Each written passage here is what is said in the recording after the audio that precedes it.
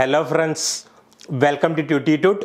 അപ്പോൾ ഇന്ന് നമ്മൾ വന്നേക്കുന്ന വീഡിയോ എന്ന് പറഞ്ഞിട്ടുണ്ടെങ്കിൽ നമ്മളുടെ 4-ാം തീയതി നടന്നിട്ടുള്ള നമ്മളുടെ കുറേ കാലമായിട്ട് കാത്തിരുന്നിട്ടുള്ള നമ്മളുടെ കേരള വാട്ടർ അതോറിറ്റിയുടെ ഓപ്പറേറ്റർ തസ്തികയിലേക്ക് നടന്നിട്ടുള്ള എക്സാമിൻ്റെ മെക്കാനിക്കൽ ടോപ്പിക്സിൻ്റെ ഡിസ്കഷൻ അല്ലെങ്കിൽ ആ ക്വസ്റ്റ്യൻസ് എങ്ങനെയാണ് PSC ചോദിച്ചിട്ടുള്ളത്, ഏത് മേഖലയിൽ നിന്നാണ് ചോദിച്ചിട്ടുള്ളത്, സ്ഥിരം ചോദിക്കുന്ന ചോദ്യങ്ങളാണോ, അതിൻ്റെ ഉത്തരങ്ങൾ ഏതൊക്കെയാണ് എന്നുള്ള ഒരു ടോപ്പിക്കും ഒക്കെ ആയിട്ടാണ് നമ്മൾ വന്നിട്ടുള്ളത്. അപ്പോൾ ആദ്യം തന്നെ പറയട്ടെ, ഈ ഒരു പരീക്ഷ എന്ന് പറഞ്ഞിട്ടുണ്ടെങ്കിൽ നമ്മളെ മെക്കാനിക്കലിൻ്റെ കേസിൽ പറയുകയാണെങ്കിൽ സ്ഥിരം നടക്കുന്ന അല്ലെങ്കിൽ സ്ഥിരം കാണുന്ന പാറ്റേണിൽ നിന്ന് കുറച്ച് വ്യത്യസ്തമായിട്ടാണ് എന്ത് ചെയ്തിട്ടുള്ളത് PSC ചോദിച്ചിട്ടുള്ളത്. ശരിക്കും പറയുകയാണെങ്കിൽ നമ്മൾ കൺവെൻഷനലായിട്ട് പഠിച്ചു പോരുന്ന ചോദിച്ചു പോരുന്ന കുറേ സാധനങ്ങൾ PSC ഒഴിവാക്കിയിട്ടുണ്ട്. അപ്പോൾ ഇനി വരുന്ന പരീക്ഷകളിൽ നമ്മൾ അങ്ങനെ കോൺസെൻട്രേറ്റ് ചെയ്ത് പഠിക്കണം എന്നാണ് നമുക്ക് ഈ ക്വസ്റ്റ്യൻ പേപ്പർ ഒറ്റ നോട്ടത്തിൽ വിലയിരുത്തുമ്പോൾ നമുക്ക് മനസ്സിലാവുന്നത്. കാരണം എന്താണെന്നറിയോ, നമ്മളെ ആകെ നമുക്ക് ചോദിച്ചത് ഏകദേശം 32ഓളം ക്വസ്റ്റ്യൻസാണ് നമുക്ക് മെക്കാനിക്കലിൻ്റെ ഇതിൽ കയറി വന്നിട്ടുള്ളത്. അപ്പോൾ ഈ ക്വസ്റ്റ്യൻസൊക്കെ നമ്മളൊന്ന് മോണിറ്റർ ചെയ്യുന്ന സമയത്ത് ഡയറക്റ്റ്, അതായത് നമുക്ക് ഒരു ഇത് തന്നിട്ട് നമ്മളൊരു ഉത്തരം എഴുതുന്ന രീതിയിലുള്ള ക്വസ്റ്റ്യൻസ് വളരെ കുറവായിരുന്നു. 5-8 മാത്രമേ നമുക്കുള്ളൂ. ബാക്കിയെല്ലാം കൃത്യമായിട്ട് കൺസെപ്റ്റ് അറിഞ്ഞിരിക്കുകയല്ല, അല്ലെങ്കിൽ ആ സാധനത്തിൻ്റെ വർക്കിംഗ് എന്താണ്, അത് എന്തിന് യൂസ് ചെയ്യുന്നു, അതിന് എന്തൊക്കെ കേടുപാടുകൾ, അതായത് നമ്മൾ കൺസെപ്റ്റ് ഓറിയൻറ്റഡ്, അതായത് ഒരു പ്രസ്താവന, ഒരു സ്റ്റേറ്റ്മെൻറ്റ് തന്നിട്ട് അതിനെ നമ്മളെങ്ങനെ വിലയിരുത്തുന്നു എന്ന രീതിയിലേക്കുള്ള കുറച്ചും കൂടി മെച്ചപ്പെട്ട രീതിയിലേക്കുള്ള ചോദ്യങ്ങളാണ് ഈ ഒരു ക്വസ്റ്റ്യൻ പേപ്പറിൽ നമുക്ക് കാണാൻ സാധ്യമായിട്ടുള്ളത്. ഇതിൽ സംഭവം ശരിക്കും പറയുകയാണെങ്കിൽ ചോദിച്ച ചോദ്യങ്ങളൊക്കെ സിമ്പിളായിട്ടുള്ള ചോദ്യങ്ങളാണ്. പക്ഷേ ഇതിൻ്റെ ഒരു പ്രശ്നം എന്ന് വെച്ചിട്ടുണ്ടെങ്കിൽ നമ്മൾ ITA ലെവലിൽ ഒരു എക്സാം ആവുന്ന സമയത്ത് നമുക്കത് വായിച്ചെടുക്കാനുള്ള ബുദ്ധിമുട്ട്, അതേപോലെ തന്നെ അത് മനസ്സിലാക്കാനുള്ള ഒരു ബുദ്ധിമുട്ടുകളും കാര്യങ്ങളൊക്കെ ഇതിൻ്റെ അകത്ത് ഉണ്ടായിരിക്കാം. പക്ഷേ ഈ ക്വസ്റ്റ്യൻസ് ശരിക്കും പറയുകയാണെങ്കിൽ ഇലക്ട്രിക്കലിനെ നമ്മൾ കമ്പയർ ചെയ്ത് നോക്കുമ്പോൾ കുറച്ചും കൂടിയും ബുദ്ധിമുട്ടാവുന്ന രീതിയിലാണ് നമുക്ക് മെക്കാനിക്കലിൻ്റെ ക്വസ്റ്റ്യൻസ് വന്ന് കയറിയിട്ടുള്ളത്. അപ്പോൾ നമുക്ക് ഒന്ന് ഡിസ്കസ് ചെയ്യാം എന്തൊക്കെയാണ് ക്വസ്റ്റ്യൻസ്, നമുക്ക് ഏതെങ്കിലും ഒഴിവാക്കേണ്ടതായിട്ടുണ്ടോ, അല്ലെങ്കിൽ PSCൻ്റെ ഇപ്പോൾ 7-ാം തീയതി നമുക്കതിൻ്റെ ആൻസർ കീ വന്നിട്ടുണ്ട്, പ്രൊഫഷണൽ ആൻസർ കീ വന്നിട്ട്, അപ്പോൾ അതിലെന്തെങ്കിലും മിസ്റ്റേക്കുകളുണ്ടോ, നമുക്കതൊന്ന് ജസ്റ്റ് ഒന്ന് വിലയിരുത്തി പോയി നോക്കാം. അപ്പോൾ നമുക്കൊന്ന് ഡിസ്കസ് ചെയ്യാം. അപ്പോൾ ഓക്കെ, നമുക്ക് നോക്കാം ഏതൊക്കെ ചോദ്യങ്ങളാണ് PSC മെക്കാനിക്കലിൻ്റെ കേസിൽ ചോദിച്ചിട്ടുള്ളത്. പിന്നെ വേറൊരു കാര്യം കൂടി പറയാനുള്ളത് എന്താണെന്ന് വെച്ചാൽ, നമ്മളെ വളരെ എല്ലാ ഒരു മേഖലയിലേക്കും പ്രാതിനിധ്യം കിട്ടുന്ന രീതിയിൽ ഒരു ചോദ്യമെങ്കിലും PSC കൃത്യമായിട്ട് ചോദിച്ചിട്ടുണ്ട്. ആ സിലബസ് എങ്ങനെയാണോ നമുക്ക് തന്നിട്ടുള്ളത് അതേപോലെ തന്നെ ഏകദേശം എല്ലാ ഏരിയയിലും ഇപ്പോൾ ചോദിക്കാൻ പറ്റുന്ന മേഖലകൾ കുറേ ഉണ്ടായിരുന്നു. എന്നാലും നമുക്ക് എന്താണ് ഒരു ചോദ്യം ചോദിച്ചിട്ടാണ് എന്ത് ചെയ്തിട്ടുള്ളത്, PSC ക്വസ്റ്റ്യൻസ് ഇട്ടിട്ടുള്ളത് വളരെ നല്ല രീതിയിലുള്ള. അപ്പോൾ ഇനി വരുന്ന പരീക്ഷയിലൊക്കെ നിങ്ങൾ എന്ത് ചെയ്യണം എന്ന് അറിയാം, നമ്മൾ സ്ഥിരം കണ്ടുവരുന്ന സാധനങ്ങളുടെ കൂടെ ഇങ്ങനെ കൃത്യമായ കൺസെപ്റ്റും പ്രസ്താവനകളും, അപ്പോൾ നിങ്ങൾ ക്വസ്റ്റ്യൻ വായിച്ച സമയത്ത് നിങ്ങൾ മനസ്സിലായിട്ടുണ്ടാവും, നമ്മൾ ആകെ കൺഫ്യൂസ്ഡ് ആവുന്ന രീതിയിലാണ് പല സാധനങ്ങളും ചോദിച്ചിട്ടുള്ളത്. ഇതിൽ അല്ലാത്തതേത്, ഉള്ളതേത്, ഒരു പ്രസ്താവന തന്നിട്ട് ഇതെല്ലാം ശരിയാണോ, ഇതെല്ലാം തെറ്റാണോ, ഇതിൽ തെറ്റേതെന്നൊക്കെ രീതിയിലുള്ള. അപ്പോൾ ഒരു പുതിയ ടൈപ്പ് പാറ്റേണും കൂടിയും PSC ഇംപ്ലിമെൻറ്റ് ചെയ്യുന്നുണ്ട് എന്നുള്ളതാണ് നമ്മളെന്ത് ചെയ്യേണ്ടത്, മനസ്സിലാക്കേണ്ടത്. ഓക്കെ, അപ്പോൾ നമുക്ക് ആദ്യത്തെ ചോദ്യത്തിലേക്ക് പോവാം. ഇത് ക്വസ്റ്റ്യൻ കോഡ് Aത്തെ ക്വസ്റ്റ്യൻസ് ഇട്ടിട്ടാണ് ഇതിൽ ചെയ്തേക്കുന്നത്. അപ്പോൾ നിങ്ങൾ ക്വസ്റ്റ്യൻസൊക്കെ ഒന്ന് എടുക്കുക, അത് റെഫർ ചെയ്ത് നോക്കുക എന്തൊക്കെയാണ് തെറ്റുകളുള്ളത് എന്നുള്ളത് നമുക്ക് ജസ്റ്റ് ഒന്ന് നോക്കിപ്പോവാം കേട്ടോ. അപ്പോൾ നോക്കിക്കേ, ഫസ്റ്റത്തെ ചോദ്യം എനിക്ക് തോന്നുന്നു 51ാമത്തെ ചോദ്യമായിരിക്കും ഈ ക്വസ്റ്റ്യൻ പേപ്പറിൽ ഉണ്ടായിരിക്കും. 51 ആയിരിക്കും. അപ്പോൾ ഇതിനകത്ത് നോക്കുക, what is the purpose of soldering on A sheet metal joint. Sheet metal ജോയിൻറ്റിൻ്റെ വളരെ സിമ്പിളായിട്ട് വരുന്ന ഒരു ക്വസ്റ്റ്യൻ തന്നെയാണ് ഇതിൽ PSC എടുത്തേക്കുന്നത്, അല്ലേ? ഷീറ്റ് മെറ്റലിൻ്റെ കേസിലാണെങ്കിൽ നമുക്ക് ഒരുപാട് ഷീറ്റ് മെറ്റൽ ഓപ്പറേഷൻസ് ഉണ്ട്, ഒരുപാട് ടൈപ്പ് ഓഫ് ഷീറ്റുകളുണ്ട്, ഒരുപാട് ടൈപ്പ് ഓഫ് ജോയിനിങ് പ്രോസസ്സ് ഉണ്ട്, നോച്ചസ് ഉണ്ട്. അങ്ങനെ വലിയൊരു മേഖലയുള്ള ഒരു സാധനത്തിന് വളരെ ലൈറ്റ് ആയിട്ട് അതിൽ തന്നെ വരുന്നതാണ് ഷീറ്റ് മെറ്റൽ പ്രോസസ്സിൻ്റെ സിലബസിൽ നിങ്ങൾക്ക് റെഫർ ചെയ്യുന്ന സമയത്ത് നിങ്ങൾക്ക് നോക്കിയാൽ കാണാം. അതിൽ തന്നെ വരുന്ന സാധനമാണ് എന്ത്, നമ്മൾ വെൽഡിങ്, സോൾഡറിങ്, ബ്രേസിങ് എന്നുള്ള സാധനം. അപ്പോൾ ഷീറ്റ് മെറ്റലിൻ്റെ ഒരു വലിയ മേഖലയിൽ നിന്ന് നമുക്ക്, കാരണം ഇത് 2 ബ്രാഞ്ച് ഇലക്ട്രിക്കലും മെക്കാനിക്കലും കൂടി ഉള്ളത് കൊണ്ടാണ് നമ്മൾ ഈ കുറേ ടേംസും കാര്യങ്ങളൊക്കെ വരുന്ന സമയത്ത് അവർക്കൊക്കെ അതൊരു ബുദ്ധിമുട്ടായിട്ട് തോന്നും. അപ്പോൾ ഇത് എല്ലാവർക്കും സിമ്പിളായിട്ട്, വളരെ സിമ്പിളായിട്ട് എഴുതാൻ പറ്റുന്ന ഒരു സിമ്പിളായിട്ടുള്ളൊരു ചോദ്യമാണ് ഇവിടെ PSC ചോദിച്ചിട്ടുള്ളത്. അപ്പോൾ എന്താണ് പർപ്പസ് ഓഫ് സോൾഡറിങ്, എന്തിനു വേണ്ടിയിട്ടാണ് നമ്മൾ എന്ത് ചെയ്യുന്നത്, സോൾഡറിങ് ചെയ്യുന്നത്. അപ്പോൾ ഓപ്ഷൻസ് ജസ്റ്റ് നോക്കിക്കോ. To avoid the bend avoid ചെയ്യാൻ, അതേപോലെ തന്നെ ടു അവോയ്ഡ് ക്രാക്ക്, അതേപോലെ തന്നെ ടു മേക്ക് സ്ട്രെങ്ത്ലെസ്, അതായത് സ്ട്രെങ്ത് ഇല്ലാണ്ടാക്കുക, അതേപോലെ തന്നെ ടു അവോയ്ഡ് ലീക്ക്. അപ്പോൾ സാധാരണഗതിയിൽ എന്താണ്, നമുക്ക് ലീക്ക് ഒഴിവാക്കാൻ വേണ്ടിയിട്ടാണ് എന്ത് ചെയ്യുന്നത്, നമ്മൾ സോൾഡറിങ് ചെയ്യുന്നത്. അപ്പോൾ വളരെ സിമ്പിളായിട്ടുള്ള, മിക്കവാറും എഴുതിയ 90% ആൾക്കാർ ശരിയാക്കിയിട്ടുള്ള ഒരു ഉത്തരമായിരിക്കും ഈ ഒരു ഉത്തരം. അപ്പോൾ നിങ്ങൾ ജസ്റ്റ് ഒരു ഫിഗർ ഒന്ന് റിഫ്രഷ് ചെയ്യാൻ വേണ്ടിയിട്ട് ഒരു ഫിഗർ കാണിച്ചിട്ടുണ്ട് എന്നുള്ളത്. ഇതാണ് എന്താ നമ്മളെ ഷീറ്റ് മെറ്റൽ സോൾഡറിങ് അയൺ എന്ന് പറഞ്ഞ സാധനം. അതുകൊണ്ട് സോൾഡറിങ് ചെയ്യുന്ന ജസ്റ്റ് ഒരു ഫിഗറും ഇവിടെ കൊടുത്തിട്ടുണ്ട്. ഓക്കെ, ഇനി അടുത്ത് വരുന്നത് നോക്കിക്കോ. Which part of the internal gear pump act as A seal? Internal gear പമ്പിൽ ഏത് ഭാഗമാണ് ഒരു സീലായിട്ട് ആക്ട് ചെയ്യുന്നത് എന്നുള്ളതിനെയാണ്. അപ്പോൾ നമ്മളത് ഗിയർ പമ്പ് എടുക്കുന്ന സമയത്ത് അല്ലെങ്കിൽ പമ്പ്സ് എടുക്കുന്ന സമയത്ത് നമ്മൾ പറഞ്ഞിട്ടുണ്ട് എന്താണ്, ഒരു എക്സെൻട്രിക് ആയിട്ടുള്ള ഒരു ഷാഫ്റ്റ് ഉണ്ടായിരിക്കും. അതിൻ്റെ ഉള്ളിൽ അതിൻ്റെ മുകളിൽ ഒരു ഇന്റേണൽ ടീത്തുള്ള ഗിയർ കട്ട് ചെയ്തിട്ടുണ്ടാവും. അത് ആനുലർ ഗിയർ വലിയ ഗിയറിനോട് മെഷ് ചെയ്തിട്ടുണ്ടാവും. അപ്പോൾ ഈ എക്സെൻട്രിസിറ്റിൻ്റെ ഇടയിൽ വരുന്ന ഈ ഭാഗത്തെയാണ് നമ്മൾ എന്ത് പറയുന്നത്, നമ്മൾ ക്രസൻറ്റ് ഷേപ്പ്ഡ് ആയിട്ട് വരുന്ന സീല്, ക്രസൻറ്റ് ഷേപ്പ്ഡ് സീൽ എന്ന്. അപ്പോൾ നമ്മളൊക്കെ ഫിഗറിലൊക്കെ നോക്കിയ സമയത്ത് അത് കൃത്യമായിട്ട് അടയാളപ്പെടുത്തിയിട്ടും മാർക്ക് ചെയ്തിട്ടുണ്ടായിരിക്കും. അപ്പോൾ അതാണ് ക്രസൻറ്റ് ഷേപ്പ്ഡ് സ്പേസർ എന്നാണ് അതിനെ വിളിക്കുന്നത്. അപ്പോൾ ബാക്കി വരുന്ന ഓപ്ഷൻസ് നോക്കി എന്താണ്, ഗിയേഴ്സ് എന്താണ്, എന്തായാലും സീലായിട്ട് ആക്ട് ചെയ്യില്ല. കാരണം എന്താണ്, അതാണ് അവിടെ സക്ഷൻ എടുക്കാനുള്ള ആ ഒരു മെത്തേഡ്. രണ്ട് റൊട്ടേറ്റിംഗ് ഗിയേഴ്സിൻ്റെ ഇടയിലൂടെയുള്ള വർക്കിംഗ് കൊണ്ടുമാണ് നമുക്ക് എന്ത് കിട്ടുന്നത്, ഇതിൻ്റെ അകത്തേക്ക് ഫ്ലൂയിഡ് വരുന്നത്. അപ്പോൾ അതേപോലെ തന്നെ ഗ്യാസ്കറ്റ് നമ്മളവിടെ യൂസ് ചെയ്യുന്നില്ല, പിന്നെ എന്താ, സീലിംഗ് റിങ്സ് യൂസ് ചെയ്യുന്ന സാധനം എന്താണ്, ക്രസൻറ്റ് ടൈപ്പ് ഷേപ്പ്ഡ് സ്പേസറിനെ അതിനെയാണ് വിളിക്കുന്നത് നമ്മൾ എന്ത് വിളിക്കുന്നത്, സീല് എന്ന് വിളിക്കുന്നത്. അപ്പോൾ ഇതും ഒരു സിമ്പിളായിട്ട് വരുന്ന ഒരു ചോദ്യമാണ് എടുത്തിട്ടുള്ളത്. ഇനി നോക്കിക്കോ. Which rivet is used for heavy structural work? Heavy ആയിട്ട് വരുന്ന സ്ട്രക്ചറൽ വർക്കിനെ യൂസ് ചെയ്ത റിവറ്റ് ഏതാണ്? അപ്പോൾ ഇത് ഞാൻ ക്ലാസ് എടുക്കുന്ന സമയത്ത് നമ്മൾ ഡിസ്കസ് ചെയ്തിട്ടുണ്ട്. ഇത് ഒരുപാട് പ്രാവശ്യം ചോദിച്ചൊരു ചോദ്യമാണ്. വളരെ സിമ്പിളായിട്ട് നമുക്ക് ഹെവി സ്ട്രക്ചറൽ വർക്ക് എന്ന് പറഞ്ഞിട്ടുണ്ടെങ്കിൽ അവിടെ നമ്മൾ അങ്ങനെ തന്നെ നമ്മളെ നോട്ടുകൾ നിങ്ങൾക്ക് നോക്കിയാൽ കാണാം. അതെന്താണ്, അത് നമുക്ക് ഇതിൻ്റെ ഉത്തരമായിട്ടുള്ള പാൻ ഹെഡാണ്. പാൻ ഹെഡ് റിവറ്റാണ് എന്ത് ചെയ്യുന്നത്, നമ്മളെ ഹെവി സ്ട്രക്ചറൽ വർക്കിനൊക്കെ യൂസ് ചെയ്യുന്ന ഹെഡ് പാൻ ഹെഡ് റിവറ്റാണ്. അപ്പോൾ റിവറ്റിൻ്റെ കേസിൽ നമ്മൾ എടുത്ത് നോക്കുകയാണെങ്കിൽ ഈ പറഞ്ഞ പോലെ വളരെ കോംപ്ലിക്കേറ്റഡ് ആയിട്ടുള്ള എന്താ പറയുക, പല tools, Dolly set, rivet set, അതേപോലെ തന്നെ ഡ്രിഫ്റ്റ്, അങ്ങനത്തെ പറഞ്ഞ കുറേ ടൂൾസ് ഉണ്ട്. അതേപോലെ തന്നെ double strap joint, single strap joint, single raw, double raw എന്നൊക്കെ പറഞ്ഞിട്ടുള്ള, അതേപോലെ തന്നെ ഇതിൻ്റെ ഈ പ്ലേറ്റുകളുടെ ഷിയറിങ്, റിവറ്റിൻ്റെ ക്രഷിങ് എന്നീ പറഞ്ഞ സാധനങ്ങളൊക്കെ ഉണ്ട്. അതൊന്നും PSC ചോദിച്ചിട്ടില്ല. സിമ്പിളായിട്ട് എല്ലാവർക്കും ഒരു ഡയറക്റ്റ് വരുന്ന രീതിയിൽ കിട്ടുന്ന ഒരു ചോദ്യമാണ് ഇവിടെ ചോദിച്ചിട്ടുള്ളത്. അപ്പോൾ നമുക്ക് പല ടൈപ്പ് റിവറ്റ് ഹെഡ് നമ്മൾ പഠിച്ചിട്ടുണ്ട്, പാൻ ഹെഡ് പഠിച്ചിട്ടുണ്ട്, അതേപോലെ തന്നെ സ്നാപ്പ് ഹെഡ് പഠിച്ചിട്ടുണ്ട്, ബോയിലർ പ്ലേറ്റുകൾ ഉപയോഗിക്കുന്ന റിവറ്റുകൾ പഠിച്ചിട്ടുണ്ട്. അപ്പോൾ സ്ട്രക്ചറൽ വർക്കിന് വരുന്ന റിവറ്റാണ് എന്ത് പറയുക, നമ്മളെ ഹെവി സ്ട്രക്ചറൽ വർക്കിന് വരുന്നതാണ് എന്ത്, പാൻ ഹെഡ് റിവറ്റ്. അപ്പോൾ ഇതും ഒരു ഡയറക്റ്റ് ആയിട്ട് വരുന്ന ഒരു ക്വസ്റ്റ്യനാണ് ഇവിടെ PSC ചോദിച്ചിട്ടുള്ളത്. ഇനി അടുത്തത് നോക്കിക്കോ. Which washer R commonly used for structural fabrication work? അപ്പോൾ ഇതിൻ്റെ അകത്ത് നമ്മൾ നോക്കേണ്ട ഒരു കാര്യം എന്ന് പറഞ്ഞിട്ടുണ്ടെങ്കിൽ, ഇത് ചില ആൾക്കാർക്ക് കൺഫ്യൂഷൻ വരുന്നതാണ്. പുസ്തകത്തിൽ നോക്കുന്ന സമയത്ത് ചില കൺഫ്യൂഷൻസ് വരാനാണ്. അപ്പോൾ ആ കൺഫ്യൂഷൻ്റെ ആവശ്യമില്ല.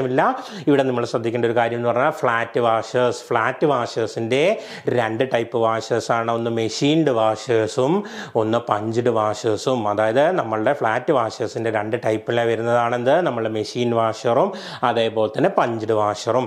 അപ്പോൾ ഇതിൽ മെഷീൻ വാഷർ എന്ന് പറഞ്ഞ വാഷർ നമ്മൾ ഉപയോഗിക്കുന്നത് എവിടെയാണ്, നമ്മളുടെ വാഷർ യൂസ് ചെയ്യുന്ന സ്ഥലം മെഷീൻഡ് ആയിട്ടുള്ള സ്ഥലങ്ങളിലാണെന്നുണ്ടെങ്കിലാണ് നമ്മൾ എന്ത് ചെയ്യുന്നത്, നമ്മളവിടെ മെഷീൻഡ് വാഷേഴ്സ് യൂസ് ചെയ്യുന്നത്.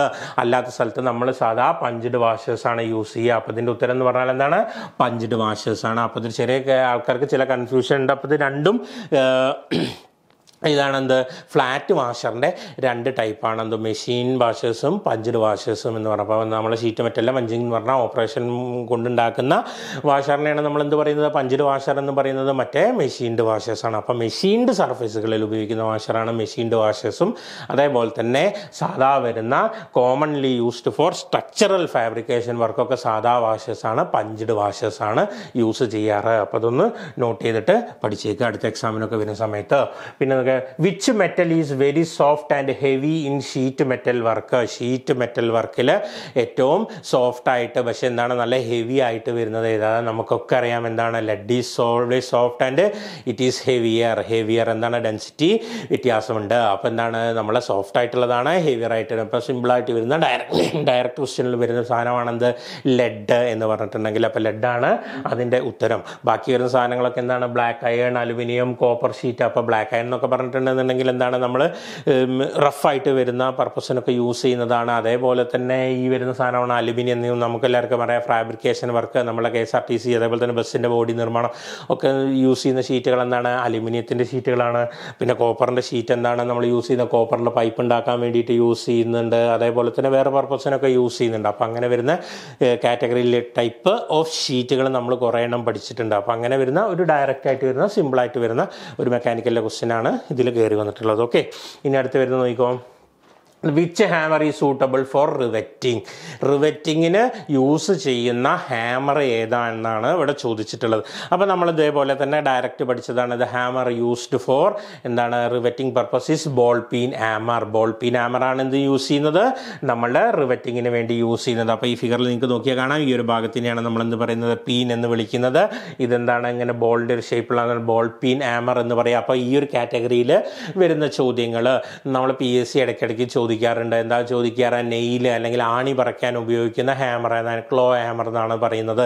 അപ്പോൾ ഹാമറിൻ്റെ കേസിൽ നമുക്ക് പല ടൈപ്പ് ഹാമേഴ്സ് ഉണ്ട്. Ball peen hammer, straight peen hammer, cross peen hammer, ക്ലോ ഹാമർ എന്നൊക്കെ പറഞ്ഞ സാധനം. അതേപോലെ തന്നെ മാലറ്റ് എന്ന് പറഞ്ഞ സാധനം, അതൊരു വുഡൻ ഹാമറിനെയാണ് നമ്മളിന്ന് വിളിക്കുന്നത് മാലറ്റ് എന്ന് വിളിക്കുന്നത്. അപ്പോൾ റിവറ്റിംഗ് പർപ്പസിന് നമ്മൾ യൂസ് ചെയ്യുന്ന ഹാമറാണ് എന്ത്, ബോൾ പീൻ ഹാമർ എന്ന് പറഞ്ഞാൽ. അപ്പോൾ ജസ്റ്റ് ഒരു ഫിഗർ ഇവിടെ കാണിച്ചിട്ടുണ്ട്, എങ്ങനെയാണ് ആ റിവറ്റ് എന്ന് പറഞ്ഞ സാധനത്തിൻ്റെ ആ ഫോം ഉണ്ടാക്കുന്നത് എന്നുള്ളത് ജസ്റ്റ് ഒന്ന് കാണിച്ചിട്ടുണ്ട്. ഓക്കെ, ബാക്കി വരുന്ന ഹാമേഴ്സൊക്കെ എന്താണ്, വേറെ ഡിഫറെൻറ്റ് പർപ്പസിന് വേണ്ടിയിട്ട് യൂസ് ചെയ്യുന്ന ഹാമറാണ്. ഇവിടെ നമുക്ക് കൺഫ്യൂഷൻ അടിക്കാനുള്ള കാര്യമൊന്നുമില്ല. എന്താണ്, ഡയറക്റ്റ് റിവറ്റിംഗ്, ഡയറക്റ്റ് ചോദ്യമാണ്. എന്താ, നമ്മളുടെ റിവറ്റിങ്ങിന് യൂസ് ചെയ്യുന്ന ഹാമർ ഏതാണ്, അതെന്താണ്, ബോൾ പിൻ ഹാമറാണ്. ഓക്കെ, ഇനി അടുത്ത ചോദ്യം നോക്കിക്കോ. അടുത്ത ചോദ്യം എന്താണ്, which key is used for fixing and easy fixing and removing? ഏത് കീസാണ് പെട്ടെന്ന് അഴിക്കാനും റിമൂവ് ചെയ്യാനും വേണ്ടിയിട്ട് യൂസ് ചെയ്യുന്ന കീ ഏതാണെന്നുള്ളതാണ് ചോദിച്ചിട്ടുള്ളത്. അപ്പോൾ നമ്മൾ പല ടൈപ്പ് കീസ് പഠിച്ചിട്ടുണ്ട്. കീസ് പഠിക്കുന്ന സമയത്ത് നമ്മൾ കൃത്യമായിട്ട് പഠിച്ചിട്ടുള്ളതാണ് എന്താണ്, ജിബ് head key for easy removal and fixing, ജിബ് head key for easy removal and fixing. അതേപോലെ തന്നെ നമ്മൾ പഠിച്ചിട്ടുണ്ട് എന്താണ്, would rough key. Would rough key എന്താണ്, സെമി സർക്കുലർ ഷേപ്പിലുള്ളതാണ്. സെമി സർക്കുലർ ഷേപ്പിലുള്ള കീയാണ് would rough key. Would rough key എന്താണ്, ഓട്ടോമൊബൈൽസിലാണ് യൂസ് ചെയ്യുക, automobile ഷാഫ്റ്റ്സിലാണ് കൂടുതൽ യൂസ് ചെയ്യുക എന്നുള്ളത് നമ്മൾ പഠിച്ചിട്ടുണ്ട്. അപ്പോൾ അതൊക്കെ എന്താണ്, ഡയറക്റ്റ് നമ്മൾ പഠിച്ച അതേ ചോദ്യങ്ങൾ തന്നെയാണ് നമ്മളിവിടെ കയറി വന്നേക്കുന്നത്. അപ്പോൾ ബാക്കിയുള്ള ടൈപ്പ് കീ നമ്മൾ പഠിച്ചിട്ടുണ്ട്. എന്താണ്, സാഡിൽ കീ, സങ്ക് കീ എന്നൊക്കെ ഉള്ള പല ടൈപ്പ് കീസ് നമ്മൾ പഠിച്ചിട്ടുണ്ട്. പക്ഷെ അപ്പോൾ ഞാൻ ഒരു ഫിഗർ ഇവിടെ കാണിച്ചിട്ടുണ്ട്. എന്താണ്, ഈ കാണുന്ന സാധനമാണെന്ത്, നമ്മളെ ജിബ് ഹെഡ് കീ എന്ന് പറഞ്ഞിട്ടുണ്ടെന്നുണ്ടെങ്കിൽ ഇത് എന്താണ്, പെട്ടെന്ന് അഴിക്കാനും പെട്ടെന്ന് ഇടാനും സാധ്യമാവും. അപ്പോൾ അത് ഡയറക്റ്റ് ക്വസ്റ്റ്യൻ ആണ്. എന്താണ്, which key is used for easy fixing and removing? അതിൻ്റെ ഉത്തരമാണെന്ത്, ജിബ് ഹെഡ് കീ. ജിബ് ഹെഡ് കീ ആണ് അതിൻ്റെ ഉത്തരം ഇവിടെ വന്നേക്കുന്നത്. ഇനി നോക്കിക്കോ, അടുത്ത ചോദ്യം ഏതാണെന്ന് നമുക്ക് നോക്കാം. Which type of nut required aligning the axle shaft hole and slot of the nut for locking? അപ്പോൾ ഈ ഒരു ചോദ്യം നമുക്ക് വായിക്കുന്ന സമയത്ത് എന്താണ്, ഇത് വലിയൊരു ചോദ്യമാണെന്നൊക്കെ തോന്നും. ഇത് ചോദിച്ചിട്ട് ഇത്രയേ ഉള്ളൂ, എങ്ങനെയാണ് കാസിൽ നെട്ട് അസംബിൾ ചെയ്യേണ്ടത് എന്നുള്ളതാണ് ഈ ചോദ്യം കൊണ്ട് അവർ ഉദ്ദേശിക്കുന്നത്. അല്ലെങ്കിൽ ഏത് നെറ്റാണ് ഈ ഒരു രീതിയിൽ നമ്മൾ എന്ത് ചെയ്യുന്നത്, ഇടുന്നത് എന്നാണ് ചോദിച്ചിട്ടുള്ളത്. അപ്പോൾ നമുക്കൊക്കെ അറിയുന്ന പോലെ തന്നെ എന്താണ്, ഈ ഒരു ഷാഫ്റ്റ് ഉണ്ടെങ്കിൽ ഈ ഒരു ബോൾട്ട് ഉണ്ടെന്നുണ്ടെങ്കിൽ ഇതിൻ്റെ അവിടെ കൃത്യമായിട്ടൊരു ഹോൾ ഉണ്ടായിരിക്കും. ആ ഹോളിൻ്റെ ഉള്ളിൽ കൂടെ ഒരു പിന്നിട്ടിട്ട് ആ പിന്നാണ് എന്ത് ചെയ്യുന്നത്, ഈ നട്ടിൻ്റെ മുകളിൽ ഇവിടേക്കുള്ള ഈ സ്ലോട്ടിലേക്ക് എന്ത് ചെയ്യുന്നത്, നമ്മൾ മടക്കി വെക്കുന്നത് അല്ലേ. അപ്പോൾ നമ്മളെ കാസിൽ നെട്ട് എന്ന് പറഞ്ഞിട്ടുണ്ടെങ്കിൽ നമ്മൾ റൊട്ടേറ്റിംഗ് ആയിട്ട് വരുന്ന ഭാഗങ്ങളിൽ പെട്ടെന്ന് അഴിഞ്ഞു പോവാതിരിക്കാൻ വേണ്ടിയിട്ടാണ് എന്ത് ചെയ്യുന്നത്, ഇങ്ങനെ ഇട്ട് വെക്കുന്നത്. ആക്സിൽസിന് മുകളിലൊക്കെ കാണാം. നിങ്ങൾ ഏറ്റവും നല്ല ഉദാഹരണം എന്ന് പറഞ്ഞാൽ നമ്മളൊക്കെ വീട്ടിൻ്റെ ബൈക്കിൻ്റെ ഫ്രണ്ടിൽ ഒന്ന് ബൈക്ക് ബൈക്കിൻ്റെ ഫ്രണ്ടിൽ ടയറിൻ്റെ അടുത്ത് പോയി നോക്കൂ.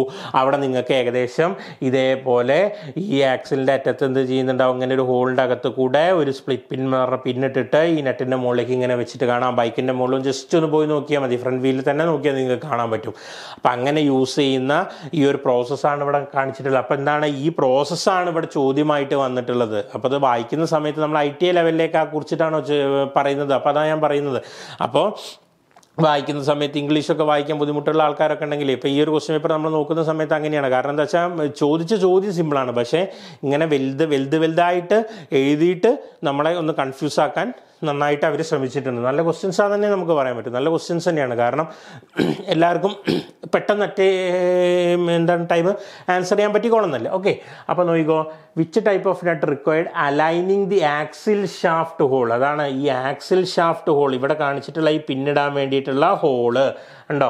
And the slot of net four locking and the slot of net. അപ്പോൾ എന്താണ്, ഈ ഷാഫ്റ്റിൻ്റെ മുകളിലുള്ള ഹോളും ഈ സ്ലോട്ടും കൂടി അലൈൻ ചെയ്യേണ്ടത് ഏത് ടൈപ്പ് നെറ്റിലാണ് എന്നുള്ളതാണ് ഇവിടെ ഉദ്ദേശിച്ചേക്കുന്നത്. മനസ്സിലായില്ലേ? അപ്പോൾ അതെന്താണ്, അത് കാസിൽ നെറ്റിലാണ്, ബാക്കി എന്താണ് self locking net, thumb net, ചക്ക് നെറ്റ് ഒന്നും എന്താണ് അതിൻ്റെ ഉത്തരമായിട്ട് വരില്ല. അപ്പോൾ നമ്മൾ കാസിൽ നെറ്റാണ് എന്ത് ചെയ്യുന്നത്, ഇതിൻ്റെ ഉത്തരമായിട്ട് വരുന്നത്. അപ്പോൾ സിമ്പിളായിട്ട് വരുന്ന ഒരു ചോദ്യമാണെങ്കിൽ കൂടി പക്ഷെ എന്താണ്, കുറച്ച് മനസ്സിലാക്കാനുള്ള രീതിയിലാണ് ഈ ക്വസ്റ്റ്യൻ കൊടുത്തേക്കുന്നത്. ഓക്കെ, അതായത് സാധാരണ യൂസ് ചെയ്യാറ് ഇങ്ങനെ, അതായത് എവിടെയാണോ അലൈൻമെൻറ്റ് വേണ്ടത് അല്ലെങ്കിൽ എവിടെയാണോ പിന്ന് ഉപയോഗിച്ചിട്ടിടുന്ന നെറ്റ് ഏതാന്നൊക്കെ ഉള്ള രീതിയിലാണ് PSC ഇതുവരെ ചോദിച്ചു തരുന്നത്. അപ്പം അത് വേറെ രീതിയിലേക്ക് ചോദ്യങ്ങൾ വരുന്നുണ്ട്. ഓക്കെ, ഇനി നോക്കിക്കോ, which energy is converted in hydraulic pump. Hydraulic പമ്പിൽ ഏത് എനർജിയാണ് കൺവേർട്ട് ചെയ്യുന്നത് എന്നുള്ളതാണ് ഇവിടെ ചോദിച്ചിട്ടുള്ളത്. അപ്പോൾ നമ്മൾ ഡയറക്റ്റ് ക്വസ്റ്റ്യൻ നമ്മൾ പമ്പിൻ്റെ കേസിൽ പറയുന്ന സമയത്ത് ഫസ്റ്റ് പറയുന്ന പോയിന്റ് തന്നെയാണ്, എന്താണ്, മെക്കാനിക്കൽ എനർജീനെ ഹൈഡ്രോളിക് എനർജി ആക്കാൻ വേണ്ടിയിട്ടുള്ള വസ്തുവിനെയാണ് നമ്മൾ എന്ത് വിളിക്കുന്നത്, പമ്പ് എന്ന് വിളിക്കുന്നത്. Pump is A machine which converts എന്താണ് mechanical energy in to hydraulic energy. Mechanical എനർജീനെ hydraulic energy ആക്കി മാറ്റാൻ. അപ്പോൾ ഇത് കൺഫ്യൂഷൻ വരേണ്ട കാര്യമൊന്നുമില്ല, നമ്മൾ വളരെ സിമ്പിളായിട്ട് കുറേ പ്രാവശ്യം പറഞ്ഞിട്ട് പഠിച്ചിട്ടുള്ള ഒരു ഉത്തരമാണെന്ത് ഈ പറഞ്ഞ ക്വസ്റ്റ്യൻസ് എന്ന് പറഞ്ഞിട്ടുണ്ടെന്നുണ്ടെങ്കിൽ. ഇനി നോക്കിക്കോ, അടുത്തത് വരുന്നത് which type of filter helps to protect the pump from liquid contaminations. അതായത് ഫ്ലൂയിഡ് കണ്ടാമിനേഷൻസ് ഒഴിവാക്കാൻ വേണ്ടിയിട്ട് ഏത് ടൈപ്പ് ഫിൽട്ടറാണ് ഇവിടെ യൂസ് ചെയ്യുന്നത് എന്നുള്ളതാണ്. അപ്പോൾ നമുക്ക് സ്വാഭാവികമായിട്ട് നമ്മളൊക്കെ പൈപ്പിൻ്റെ അടിയിൽ നമ്മൾ കണ്ടിട്ടുണ്ടാവും ഒരു ഫിൽട്ടർ, അതിനെ വിളിക്കുന്ന പേരാണെന്ത്, suction filter, absorber filter, magnetic filter അല്ലെങ്കിൽ മെക്കാനിക്കൽ ഫിൽട്ടർ എന്നൊക്കെ പറഞ്ഞത് വേറെ ഓരോ ടൈപ്പ് ഫിൽറ്റേഴ്സാണ്. അപ്പോൾ ഇവിടെ ചോദിച്ചിട്ടുള്ള ചോദ്യം എന്താണ്, പമ്പ് ഫ്ലൂയിഡ് ഫ്രം കണ്ടാമിനേഷൻസ് ഒഴിവാക്കാൻ വേണ്ടിയിട്ട് അടിയിൽ കൊടുക്കുന്ന ഫിൽട്ടർ ഏതാണെന്നുള്ളതേ ചോദിച്ചിട്ടുള്ളൂ. ഓക്കെ, അപ്പോൾ അതിൻ്റെ ഉത്തരമാണെന്ത്, സക്ഷൻ ഫിൽട്ടർ എന്ന് പറഞ്ഞിട്ടുണ്ടെന്നുണ്ടെങ്കിൽ സക്ഷൻ ഫിൽട്ടറാണ് അതിൻ്റെ ആൻസർ ആയിട്ട് വരുന്നത് കേട്ടോ. ഇനി അടുത്ത് നോക്കിക്കോ, which of the following is true about thermodynamic cycle of diesel engine. Which among the following is true about the thermodynamic cycle of diesel engine. അപ്പോൾ ഇതും നമ്മൾ പഠിക്കുന്ന സമയത്ത് നമ്മൾ കൃത്യമായിട്ട് പഠിച്ചിട്ടുണ്ട്. എന്താണ്, പെട്രോൾ എൻജിൻ സൈക്കിള് അതേപോലെ തന്നെ ഡീസൽ എൻജിൻ സൈക്കിള് രണ്ടും ഓരോ തെർമോഡൈനാമിക് സൈക്കിളിൻ്റെ അടിസ്ഥാനത്തിലാണ് അത് വന്നിട്ടുള്ളത് നമ്മൾ പഠിച്ചതാണ് അല്ലേ. അപ്പോൾ അതിൻ്റെ അകത്ത് ഒന്ന് ശ്രദ്ധിച്ച് നോക്കിയേ, നമ്മൾ പഠിച്ചിട്ടുണ്ട് എന്താണ്, പെട്രോൾ എന്ന് പറഞ്ഞിട്ടുണ്ടെങ്കിൽ ഓട്ടോ സൈക്കിൾ, പെട്രോൾ എന്ന് പറഞ്ഞാൽ ഓട്ടോ സൈക്കിളാണെന്നും അത് കോൺസ്റ്റൻറ്റ് വോളിയം സൈക്കിളാണെന്നും നമ്മളവിടെ പഠിച്ചിട്ടുണ്ട്. ഡീസൽ സൈക്കിൾ എന്ന് പറഞ്ഞിട്ടുണ്ടെങ്കിൽ എന്താണ്, കോൺസ്റ്റൻറ്റ് പ്രഷർ സൈക്കിളാണെന്നും അതിൻ്റെ അടിസ്ഥാനത്തിലാണ് നമ്മൾ എന്ത് ചെയ്യുന്ന ഡീസൽ എൻജിൻസ് വർക്ക് ചെയ്യുന്നതെന്നും പഠിച്ചിട്ടുണ്ട് അല്ലേ. അപ്പോൾ ഇതിൻ്റെ തെർമോഡൈനാമിക്സിലേക്കൊന്നും നമ്മൾ കിടക്കേണ്ട ആവശ്യമില്ല, നമ്മളത് പറഞ്ഞതുമാണ്.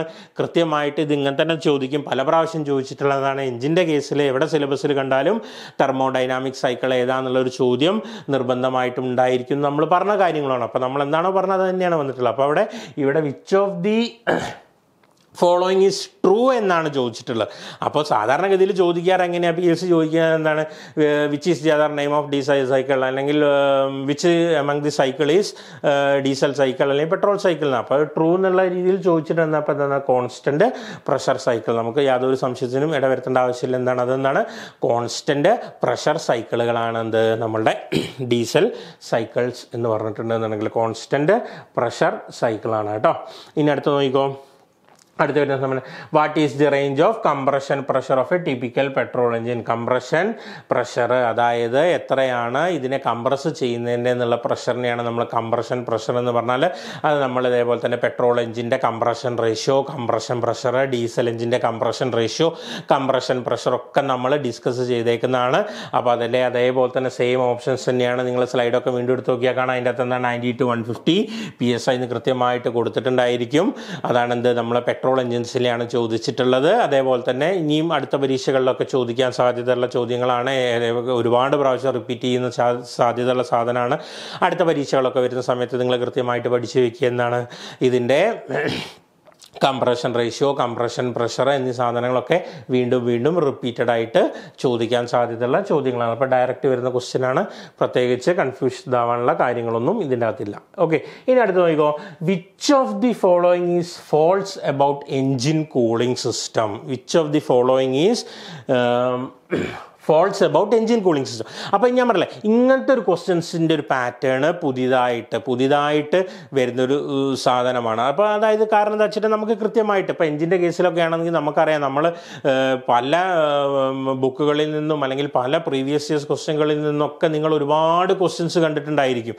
പക്ഷേ ഈ ഇങ്ങനെയൊക്കെ ചോദിക്കുന്ന ഒരു ക്വസ്റ്റ്യൻ്റെ പാറ്റേൺ നിങ്ങൾ അധികം ശ്രദ്ധയിൽപ്പെട്ടിട്ടുണ്ടായിരിക്കില്ല, അധികം കണ്ടിട്ടുണ്ടായിരിക്കില്ല. കാരണം എന്താ വെച്ചിട്ടുണ്ടെന്നുണ്ടെങ്കിൽ വേറൊരു ടൈപ്പിലാണ് വരുന്നത്. സംഭവം ഇത് സിമ്പിളാണ്, ചോദിക്കുകയാണെന്നുണ്ടെങ്കിൽ സിമ്പിളാണ്. കുറേ ഇങ്ങനെ വായിക്കണം എന്നുള്ള ഒരു പ്രശ്നം മാത്രമേ ഇതിനുള്ളൂ. ബാക്കിയുള്ള സാധനങ്ങളൊക്കെ നമുക്ക് ഡയറക്റ്റ് വരുന്ന ഒരുപാട് ക്വസ്റ്റ്യൻസ്. ഇതിൻ്റെ പാർട്സ് ഇപ്പോൾ നിങ്ങൾ ഇതിൽ നോക്കിയാൽ കാണാം, നമ്മളൊക്കെ കൃത്യമായിട്ട് എഞ്ചിൻ്റെ പാർട്സ് എന്തുകൊണ്ടുണ്ടാക്കി, ഏത് മെറ്റീരിയലിനെ കൊണ്ടുണ്ടാക്കി, അതേപോലെ തന്നെ അതിൻ്റെ ഓരോ കമ്പോണൻസ്, പിസ്റ്റൺ റിങ് എന്നൊക്കെ പറഞ്ഞിട്ട് നമ്മൾ ഒരുപാട് ഡാറ്റാസ് പഠിച്ചതാണ്. പക്ഷേ അതിലേക്കൊന്നും ചോദ്യങ്ങൾ കയറി വന്നിട്ടുള്ളൂ. ചോദ്യങ്ങൾ കയറി വന്നത് ഈ ഒരു ടൈപ്പിലാണ്. അത് കൃത്യമായിട്ട് അതിൻ്റെ വർക്കിംഗ് എന്താണ്. ഇപ്പോൾ ലൂബ്രിക്കേഷൻ സിസ്റ്റം, കൂളിംഗ് സിസ്റ്റം ഒക്കെ ആണെന്നുണ്ടെങ്കിൽ സാധാരണഗതിയിൽ വിച്ച് ഹാസ് എ പമ്പ് അല്ലെങ്കിൽ വിച്ച് ഈസ് നാച്ചുറൽ സിസ്റ്റം എന്നൊക്കെ പറഞ്ഞിട്ട് അങ്ങനത്തെ ചോദ്യങ്ങളാണ് കയറി വരാറ്.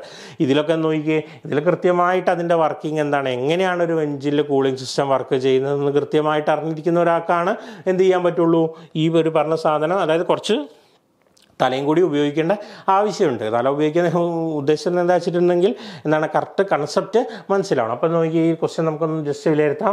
Which of the following is false about engine cooling system. അതായത് എൻജിൻ കൂളിംഗ് സിസ്റ്റത്തിൻ്റെ ഏത് പ്രസ്താവനയാണ് തെറ്റായിട്ടുള്ളത് എന്നുള്ളതാണ് ഇവിടെ ചോദിച്ചിട്ടുള്ളത്. അപ്പോൾ ഇതിൻ്റെ അകത്ത് നിങ്ങൾ നോക്കിയാൽ കാണാം, നമുക്കൊരു കൂളിംഗ് സിസ്റ്റം കൊടുത്തിട്ടുണ്ട്. നമുക്ക് എല്ലാവർക്കും അറിയുന്ന പോലെ അതിൻ്റെ കോമ്പണൻസും കാര്യങ്ങളൊക്കെ ഉണ്ട്. അപ്പോൾ നോക്കിയേ, radiator pressure cap consist of A pressure valve which opens up when the pressure exceeds A preset value. ശരിയല്ലേ? അല്ലേ? ഇവിടെ ശരി തെറ്റേതാണെന്നാണ് ചോദിച്ചിട്ടുള്ളത്. അപ്പോൾ നമ്മളിപ്പോൾ വായിച്ച പോയിന്റ് ശരിയാണ്. കാരണം എന്താണ്, നമുക്കറിയാം റേഡിയേറ്റർ ക്യാപ്പിൻ്റെ മുകളിൽ പ്രഷർ വാൾവ് ഉണ്ട്, വാക്വം വാൾവ് എന്ന് പറഞ്ഞാൽ വാൾവ്സ് ഉണ്ട്. അപ്പോൾ പ്രഷർ വാൾവ് എന്ന് പറഞ്ഞിട്ടുണ്ടെന്നുണ്ടെങ്കിൽ ഒരു നിശ്ചിത പ്രഷർ അവിടെ സെറ്റ് ചെയ്തിട്ടുണ്ടാവും. ഈ പ്രഷറിൽ എന്ത് കൂടുകയാണ് സിസ്റ്റത്തിൽ നിന്നെങ്കിൽ പ്രഷർ വാൾവ് ഓപ്പൺ ചെയ്യും, പ്രഷർ റിലീവ് ചെയ്യുക അല്ലെങ്കിൽ റിലീസ് ചെയ്യുകയും ചെയ്യും. ആ പ്രസ്താവനയല്ലേ ഇവിടെ എഴുതിയിട്ടുള്ളത്. Radiator pressure cap consist of A pressure valve. അതിൽ ഒരു പ്രഷർ വാൾവ് ഉണ്ടായിരിക്കും.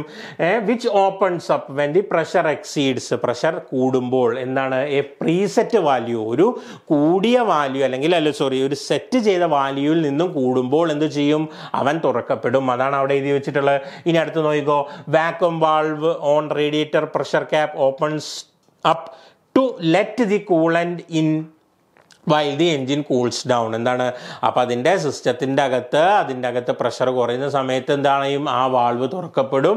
എന്നിട്ട് എന്ത് ചെയ്യും, കൂളൻറ്റിനെ അതകത്തേക്ക് വരാൻ സമ്മതിക്കും എന്നുള്ളതാണ് എന്ത് നമ്മളെ വാക്വം വാൾവിൻ്റെ ധർമ്മമായിട്ട് പറയണത്. ഇനി നോക്കിക്കോ. ECM calculates the coolant temperature value from the ECT sensor output. അപ്പോൾ ഇതൊക്കെ എന്താണ്, നമ്മളുടെ സെൻസേഴ്സ് വെച്ചിട്ട് വരുന്ന എൻജിൻസിലൊക്കെ എന്താണ് ഇതേപോലെ തന്നെ ഈ കാൽക്കുലേഷൻസ് ഒക്കെ ചെയ്യുന്നത് എന്താണ്, സെൻസർ ഉപയോഗിച്ചിട്ടാണ് ചെയ്യുന്നത്. അടുത്ത് നോക്കിക്കോ. Engine over heats if the thermostat valve is stuck open. അല്ലേ? അതായത് engine over heat if the thermostat valve is stuck open. അതാണ് അതിൻ്റെ ഉത്തരം. കാരണം എന്താ, അത് തെറ്റാണ്. കാരണം നമ്മളുടെ തെർമോസ്റ്റാറ്റ് വാൾവ് എന്ന് പറഞ്ഞാൽ ഇവിടെ ഈ കാണുന്ന ഈ വാൾവ് എന്ന് പറഞ്ഞിട്ടുണ്ടെങ്കിൽ എന്താണ്, കൂളൻറ്റിൻ്റെ ഫ്ലോ നിയന്ത്രിക്കുന്ന ആളാണ്. അല്ലേ? നമുക്ക് എൻജിൻ സ്റ്റാർട്ട് ചെയ്യുന്ന സമയത്ത് അപ്പം തന്നെ നമുക്ക് കൂളൻ്റ് ഇത് കൂടെ സർക്കുലേറ്റ് ചെയ്യേണ്ട ആവശ്യമുണ്ടോ? ഇല്ല. എപ്പോഴാണ് നമുക്ക് ആവശ്യമുള്ളത്? അതിൻ്റെ വർക്കിംഗ് ടെമ്പറേച്ചർ അറ്റൻഡ് ചെയ്ത് കഴിഞ്ഞാൽ മാത്രമാണ് എന്ത് തെർമോസ്റ്റാറ്റ് വാൾവ് തുറക്കുകയും കൂളൻറ്റിൻ്റെ സർക്കുലേഷൻ നടക്കുകയും ചെയ്യുന്നത്. അപ്പോൾ അതെന്താണ് സ്റ്റക്ക് ഓപ്പൺ എന്നാണ് പറഞ്ഞത്. അതായത് ഓപ്പൺ പൊസിഷനിൽ സ്റ്റക്കായി പോവുക. ഓപ്പൺ പൊസിഷനിൽ സ്റ്റക്കായി പോയിട്ടുണ്ടെങ്കിൽ കൂളൻ്റ് ഇങ്ങനെ സർക്കുലേഷൻ നടക്കുന്നേ ഉള്ളൂ. എൻജിൻ ഹീറ്റ് ആവുന്ന പ്രശ്നം വരുന്നുണ്ടോ? ഇല്ല. അപ്പം തന്നെയാണ് ഇതിലെ ഏറ്റവും ആപ്റ്റായിട്ടുള്ള ഉത്തരം വരുന്നത്. അപ്പോൾ നല്ലൊരു ടൈപ്പ് ചോദ്യം തന്നെ നമുക്ക് പറയാം. അപ്പം ഇനി അടുത്ത് നോക്കിക്കോ. Which of the following type of oil pump does not use eccentric shaft or cam? Eccentric shaft or cam use ചെയ്യാത്ത നമ്മളുടെ പമ്പ് ഏതാണെന്നുള്ളതാണ് ചോദിച്ചിട്ടുള്ളത്. അപ്പോൾ നമ്മുടെ വെയിൻ പമ്പ്, പ്ലഞ്ചർ പമ്പ് എന്നീ പറഞ്ഞ പമ്പുകളിലൊക്കെ നമുക്ക് എന്ത് ചെയ്യുന്നുണ്ട്? നമ്മൾ എക്സെൻട്രിക്, നമ്മളതിൻ്റെ ഫിഗർ വരയ്ക്കുന്ന സമയത്ത് നോക്കിയാൽ കാണാം. ഫിഗർ വരയ്ക്കുന്ന സമയത്ത് എന്താണ് ഇങ്ങനെ വന്നിട്ട് ഇതേപോലെ തന്നെ വരുന്ന രീതിയിലാണ് എന്ത് ചെയ്യുന്നത്? അതിൻ്റെ ഫിഗർ വരുന്നത്. ഇൻറ്റേർണൽ ഗിയർ പമ്പ് അതേപോലെ തന്നെ വെയിൻ പമ്പൊക്കെ ആകുമ്പോഴും ഇങ്ങനെയാണ് എന്ത് ചെയ്യുന്നത്? അതിൻ്റെ ഫിഗർ വരുന്നത്. അപ്പോൾ അതെന്താണ്? എക്സെൻട്രിക് ആണ്. മറ്റേതിൻ്റെ മുകളിൽ എന്താണ്? സാധാ നമ്മളെ എക്സ്റ്റേണൽ ഗിയർ പമ്പിൻ്റെ മുകളിൽ നമ്മൾ എക്സെൻട്രിക് ഷാഫ്റ്റുകൾ കൊടുക്കുന്നില്ല. രണ്ട് അടുത്തടുത്ത് വയ്ക്കുന്ന പാരലൽ ഷാഫ്റ്റിൻ്റെ മുകളിൽ ഗിയർ വെച്ചിട്ടാണ് എന്ത് ചെയ്യുന്നത്? ഇതിനെ സെക്ഷൻ പമ്പ് ചെയ്തെടുക്കുന്നത്. അപ്പോൾ അതിൻ്റെ ഉത്തരം എന്താണ്? നമ്മുടെ എക്സ്റ്റേണൽ ഗിയർ ടൈപ്പ് പമ്പാണ് എന്ത് നമ്മളുടെ ഇതിൻ്റെ ഉത്തരമായിട്ട് വരുന്നത്. അതും സിമ്പിളായിട്ട് വരുന്നൊരു ചോദ്യമാണ്. ഇനി നോക്കി അടുത്ത ചോദ്യം. Which of the following statement is false about lubrication system? താഴെ കൊടുത്തിരിക്കുന്നവയിൽ ലൂബ്രിക്കേഷൻ സിസ്റ്റത്തിലെ തെറ്റായ പ്രസ്താവന ഏതാ എന്നുള്ളതാണ് ഇവിടെ PSC ചോദിച്ചിട്ടുള്ളത്. അപ്പോൾ ഇതിൻ്റെ അകത്ത് നോക്കിക്കോ. എന്താണ് ലൂബ്രിക്കേഷൻ സിസ്റ്റത്തിൻ്റെ എന്താണ്? Oil cooler heats the oil when coolant temperature is greater than the oil temperature. അപ്പോൾ സാധാരണഗതിയിൽ ഓയിൽ കൂളർ എന്ന് പറഞ്ഞ സാധനം എന്തിനാണ്? ഓയിലിനെ കൂൾ ചെയ്യാൻ വേണ്ടിയിട്ടാണ്. പിന്നെ ഓയിൽ കൂളർ ഹീറ്റ് ചെയ്യുമോ? അപ്പോൾ അതെന്ത് ചെയ്യാം? നമുക്ക് അപ്പം തന്നെ അവിടെ ഒഴിവാക്കാം. ഓയിൽ കൂളർ എന്ന് പറഞ്ഞ സാധനം എന്നുണ്ടെങ്കിൽ ഓയിലിനെ കൂൾ ചെയ്യാൻ വേണ്ടിയിട്ടുള്ള എന്താണ് ഓയിൽ കൂളർ എന്ന് പറഞ്ഞ സാധനം. അത് ഹീറ്റ് ചെയ്യുമെന്ന് പറഞ്ഞിട്ടുണ്ടെങ്കിൽ തന്നെ തെറ്റാം. പിന്നെ ബാക്കി വായിക്കേണ്ട ആവശ്യമില്ല. ഇനി അടുത്ത് നോക്കിക്കോ. All the oil reaching the main oil gallery is filtered in bypass oil filter system. All the oil reaching the main gallery is filtered in the bypass. All the oil reaching the main oil gallery is filtered in the bypass oil filter system. അപ്പോൾ അതന്നെയാണ് എന്ത് ചെയ്യുന്നത്? അവിടെ തെറ്റായിട്ടുള്ള പ്രസ്താവന. ബാക്കിയുള്ള രണ്ടോട് നോക്കിയിട്ട് എന്താ നമുക്ക് നോക്കാം. Dry sump lubricating system uses A separate tank to store oil. എന്താണ്? ശരിയാണ്. ഡ്രൈ സമ്പ് ഓയിൽ സിസ്റ്റത്തിൽ എന്ത് ചെയ്യുന്നുണ്ട്? വേറൊരു സെപ്പറേറ്റ് ടാങ്കിൽ സ്റ്റോർ ചെയ്തിട്ടാണ് എന്ത് ചെയ്യുന്നത്? ഇങ്ങോട്ട് വരുന്നത്. ഓക്കെ. ഇനി എന്താ? Lubricant also helps in preventing blow by gas entering the crank case. അതും ശരിയാണ്. അപ്പോൾ നമുക്ക് ഇതിൻ്റെ അകത്ത് മെയിനായിട്ട് എന്താണ്? ബൈപ്പാസ് സിസ്റ്റം ഉണ്ട്. രണ്ട് ഫിൽറ്ററിംഗ് സിസ്റ്റം എന്താണ്? ബൈപ്പാസ് സിസ്റ്റം ഉണ്ട്, അതേപോലെ തന്നെ ഫ്ലോ സിസ്റ്റവും ഉണ്ട്. അപ്പോൾ ബൈപ്പാസ് സിസ്റ്റത്തിലാണെന്ത് ഇവിടെ എന്ത് ചെയ്യുന്നത്? ഈ സാധനം ഓയിൽ ഗാലറിയിലേക്കല്ല പോവുക, നേരെ എന്താണ്? സമ്പിലോട്ട് തന്നെയാണ് തിരിച്ചു പോകുന്നത്. ബൈപ്പാസ് സിസ്റ്റത്തിൽ എങ്ങോട്ടാണ്? സമ്പിലേക്ക് തന്നെയാണ് തിരിച്ചു പോകുന്നത്. അപ്പോൾ അത് തന്നെയാണ് എന്ത് ചെയ്യുന്നത്? ഇതിൻ്റെ കറക്റ്റ് ആയിട്ടുള്ള ആൻസർ. ഫിൽറ്ററിംഗ് സിസ്റ്റത്തിലെ ബൈപ്പാസ് സിസ്റ്റത്തെ കുറിച്ചിട്ടാണ് ഇവിടെ പഠിച്ചിട്ടുള്ളത്. അപ്പോൾ അതിൻ്റെ പകുതി എങ്ങോട്ടാണ് പോകുന്നത്? സമ്പിലേക്ക് തന്നെയാണ് റിട്ടേൺ പോകുന്നത്. എന്നിട്ട് പമ്പ് ചെയ്തിട്ട് ആദ്യം സർക്കുലേറ്റ് ചെയ്യുകയാണ് ഈ ഒരു ചോദ്യം. ഓക്കെ. ഇനി അടുത്ത് നോക്കിക്കോ. Which of the following is false about fuel system? Fuel സിസ്റ്റത്തിലെ തെറ്റായ പ്രസ്താവന ഏതാണെന്നുള്ളതാണ് ചോദിച്ചിട്ടുള്ളത്. നോക്കിക്കോ. Air locking in the diesel fuel system will cause ഇറാക്റ്റിക് running of the engine. ശരിയാണ്. കാരണം എന്താണ്? നമ്മളുടെ ഡീസലിൽ എന്ത് ചെയ്യുന്ന എയർ കുടുങ്ങിയിട്ടുണ്ടെന്നുണ്ടെന്നുണ്ടെങ്കിൽ അതെന്താണ്? അതിൻ്റെ റണ്ണിങ് കൃത്യമായിരിക്കില്ല. കുറച്ച് സ്പീഡ് പോവും, കുറച്ച് എന്താ പറയുക സ്പീഡിലായി പോവും, കുറച്ച് കുറഞ്ഞു പോവും. അങ്ങനെ ഇറാറ്റിക് ആയിട്ട് വരുന്ന റണ്ണിങ് ആണ്. ശരിയാണ്. എന്താണ്? Water in the fuel system might damage the fuel injection. തീർച്ചയായിട്ടും എന്താണ്? ഫ്യൂവൽ സിസ്റ്റത്തിൽ ഉണ്ടാവുന്ന വാട്ടർ ഡ്രോപ്ലെറ്റ്സ് അല്ലെങ്കിൽ വെള്ളത്തിൻ്റെ കണികകൾ എന്ത് ചെയ്യുന്നുണ്ട്? ഇതിനെ നമ്മളെ ഇഞ്ചക്ടേഴ്സിനെ കേടുവരുത്തുന്നുണ്ട്. പിന്നെ എന്താണ്? engine can be started without the signal from crank position sensor CKP input. പിന്നെന്താണ് injection pressure in CRDA engines vary from 200 to 2000 bars. അപ്പോൾ ഈ ഒരു ഇത് വായിക്കുന്ന സമയത്ത് നമ്മൾ കൃത്യമായിട്ട് നോക്കേണ്ടതെന്ന് വെച്ചിട്ടുണ്ടെങ്കിൽ ഇതൊക്കെ വരുന്നത് നമ്മളെ മോഡേൺ എൻജിൻസിലായിട്ടുള്ള CRDA അതേപോലെ MP5 എൻജിൻസിൻ്റെ കേസസിലാണ് ഈ പറഞ്ഞ ഡാറ്റാസ് ഒക്കെ കൊടുത്തിട്ടുള്ളത്. അപ്പോൾ നമുക്കിതിൻ്റെ ഉത്തരം കൃത്യമായിട്ട് തന്നെ അറിയാൻ പറ്റും. കാരണം എന്താണ്, ഫ്യൂവൽ സിസ്റ്റത്തിൽ അപ്പോൾ an engine can be started without signal from crank position sensor input. CKPൻ്റെ input ഇല്ലാണ്ട് എൻജിൻ സ്റ്റാർട്ടാക്കാൻ പറ്റില്ലല്ലോ. നമ്മൾ പഠിച്ചിട്ടുണ്ട് കൃത്യമായിട്ട് എന്താണ് 3 ടൈപ്പ് സെൻസേഴ്സുകൾ എന്താണ്, ക്രാങ്ക് ഷാഫ്റ്റ് പൊസിഷൻ സെൻസർ, അതേപോലെ തന്നെ cam position sensor, throttle position sensor. ഈ 3 സെൻസേഴ്സും കൃത്യമായ ഡാറ്റ കൊടുത്താൽ മാത്രമേ എന്ത് ചെയ്യുള്ളൂ, നമുക്ക് അവിടെ എൻജിൻ സ്റ്റാർട്ടാവുള്ളൂ നമ്മളവിടെ പഠിച്ചിട്ടുണ്ട്. അപ്പോൾ അത് തന്നെയാണ് അതിൽ ഉത്തരമായിട്ട് വരുന്നത്. എന്താണ്, an engine can be started without signal from crank position sensor. Okay, can be started without crank position sensor. അപ്പോൾ അത് തന്നെയാണ് അതിൻ്റെ ഉത്തരമായിട്ട് വരുന്നത് കേട്ടോ. ഓക്കെ, ബാക്കിയുള്ള സാധനങ്ങളൊക്കെ അതിൻ്റെ ശരിയായിട്ട് വരുന്ന ഭാഗങ്ങളാണ്. ഇനി അടുത്ത് നോക്കിക്കോ, which of the following type of oil pump needs more frequent ഓവർഹൗൾ frequency than other under similar operating conditions. അപ്പോൾ അത് ഏതൊരു പമ്പിനാണ് കൂടുതൽ പ്രാവശ്യം ഓവർ ഹൗളിംഗ് വേണ്ടതെന്നാണ് നമ്മൾ കൃത്യമായിട്ട് പഠിച്ചിട്ടുണ്ട്. സബ്മേഴ്സിബിൾ പമ്പിനാണ് ബാക്കിയുള്ള പമ്പിനെ അപേക്ഷിച്ചിരുന്നാണ് കൂടുതൽ ഓവർ ഹൗളിംഗ്, അതെന്താണ് കൂടുതൽ frequent over howl than other pump. മറ്റേ പമ്പുകളെ അപേക്ഷിച്ചിട്ട് ഫ്രീക്വൻറ്റ് ഓവർ ഹൗളിംഗ് വേണ്ടതെന്നാണ് സബ്മേഴ്സിബിൾ പമ്പിനാണ്. അത് ഡയറക്റ്റ് വരുന്നൊരു ക്വസ്റ്റ്യനാണ്. നമുക്ക് അതിൻ്റെ എന്താണ് പറയുക, ഹവേഴ്സൊക്കെ നമ്മളൊന്ന് പഠിച്ചിട്ടുണ്ടായിരുന്നു. എത്രയാണ് 15,000 hours 20,000 hours എന്നൊക്കെ പറഞ്ഞിട്ട് അതിൻ്റെ ഓവർ ഹൗളിംഗ്. അപ്പോൾ അതിൻ്റെ ഏറ്റവും കുറവ് ഓവർ ഹൗളിംഗ് ടൈം ഉള്ളത് ആർക്കാണ്, സബ്മേഴ്സിബിൾ പമ്പിനാണ്. അപ്പോൾ ആ അവർ ഏറ്റവും കുറവുള്ളത് കാരണം തന്നെ എന്താണ്, ഇതിനെ ഇടയ്ക്കിടയ്ക്ക് എന്ത് ചെയ്യേണ്ടതായിരുന്നു, നമ്മൾ സബ്മേഴ്സിബിൾ പമ്പിന് മെയിൻ്റനൻസ് ബാക്കിയുള്ളതിനെ അപേക്ഷിച്ചിട്ടുണ്ടായിരിക്കും ഫ്രീക്വൻറ്റ് മെയിൻ്റനൻസ് ആയിരിക്കും എന്ത് ചെയ്യേണ്ടി വരിക, സബ്മേഴ്സിബിൾ പമ്പിന് ചെയ്യേണ്ടി വരിക. ഓക്കെ, ഇനി അടുത്ത് വരുന്ന ക്വസ്റ്റ്യൻ നോക്കിക്കോ, which of the following is true about submersible pump. Which of the following is true about the submersible pump. ഈ ഒരു ക്വസ്റ്റ്യൻ്റെ കേസിൽ നമ്മൾ നോക്കുന്ന സമയത്ത് ഇതിൽ നമുക്ക് ശരിക്കും പറയുകയാണെങ്കിൽ നമുക്കൊന്ന് നമ്മുടെ പ്രൊഫൈലിൽ കയറിയിട്ടൊന്ന് കംപ്ലൈൻറ്റ് രജിസ്റ്റർ ചെയ്യാവുന്ന ഒരു ക്വസ്റ്റ്യനാണ്. കാരണം ഇത് കുറച്ച് കൺഫ്യൂസിംഗ് ആണ് ഈ ക്വസ്റ്റ്യൻ എന്ന് പറഞ്ഞിട്ടുണ്ടെന്നുണ്ടെങ്കിൽ. നമ്മൾ സാധാരണഗതിയിൽ ഇതിൻ്റെ ഓപ്ഷൻസ് വായിച്ച് നോക്കുന്ന നമുക്ക് ജസ്റ്റ് ഒന്ന് ഓപ്ഷൻസ് വായിച്ച് നോക്കാൻ, എന്നിട്ട് നമുക്ക് പറയാം. നോക്കിയേ, single stage pumps are not preferred over multi stage pumps in water Wells and oil Wells. അതായത് single stage pumps R preferred over, single stage pumps R preferred over എന്ന് പറഞ്ഞിട്ട് സിംഗിൾ സ്റ്റേജ് പമ്പ് അല്ലല്ലോ.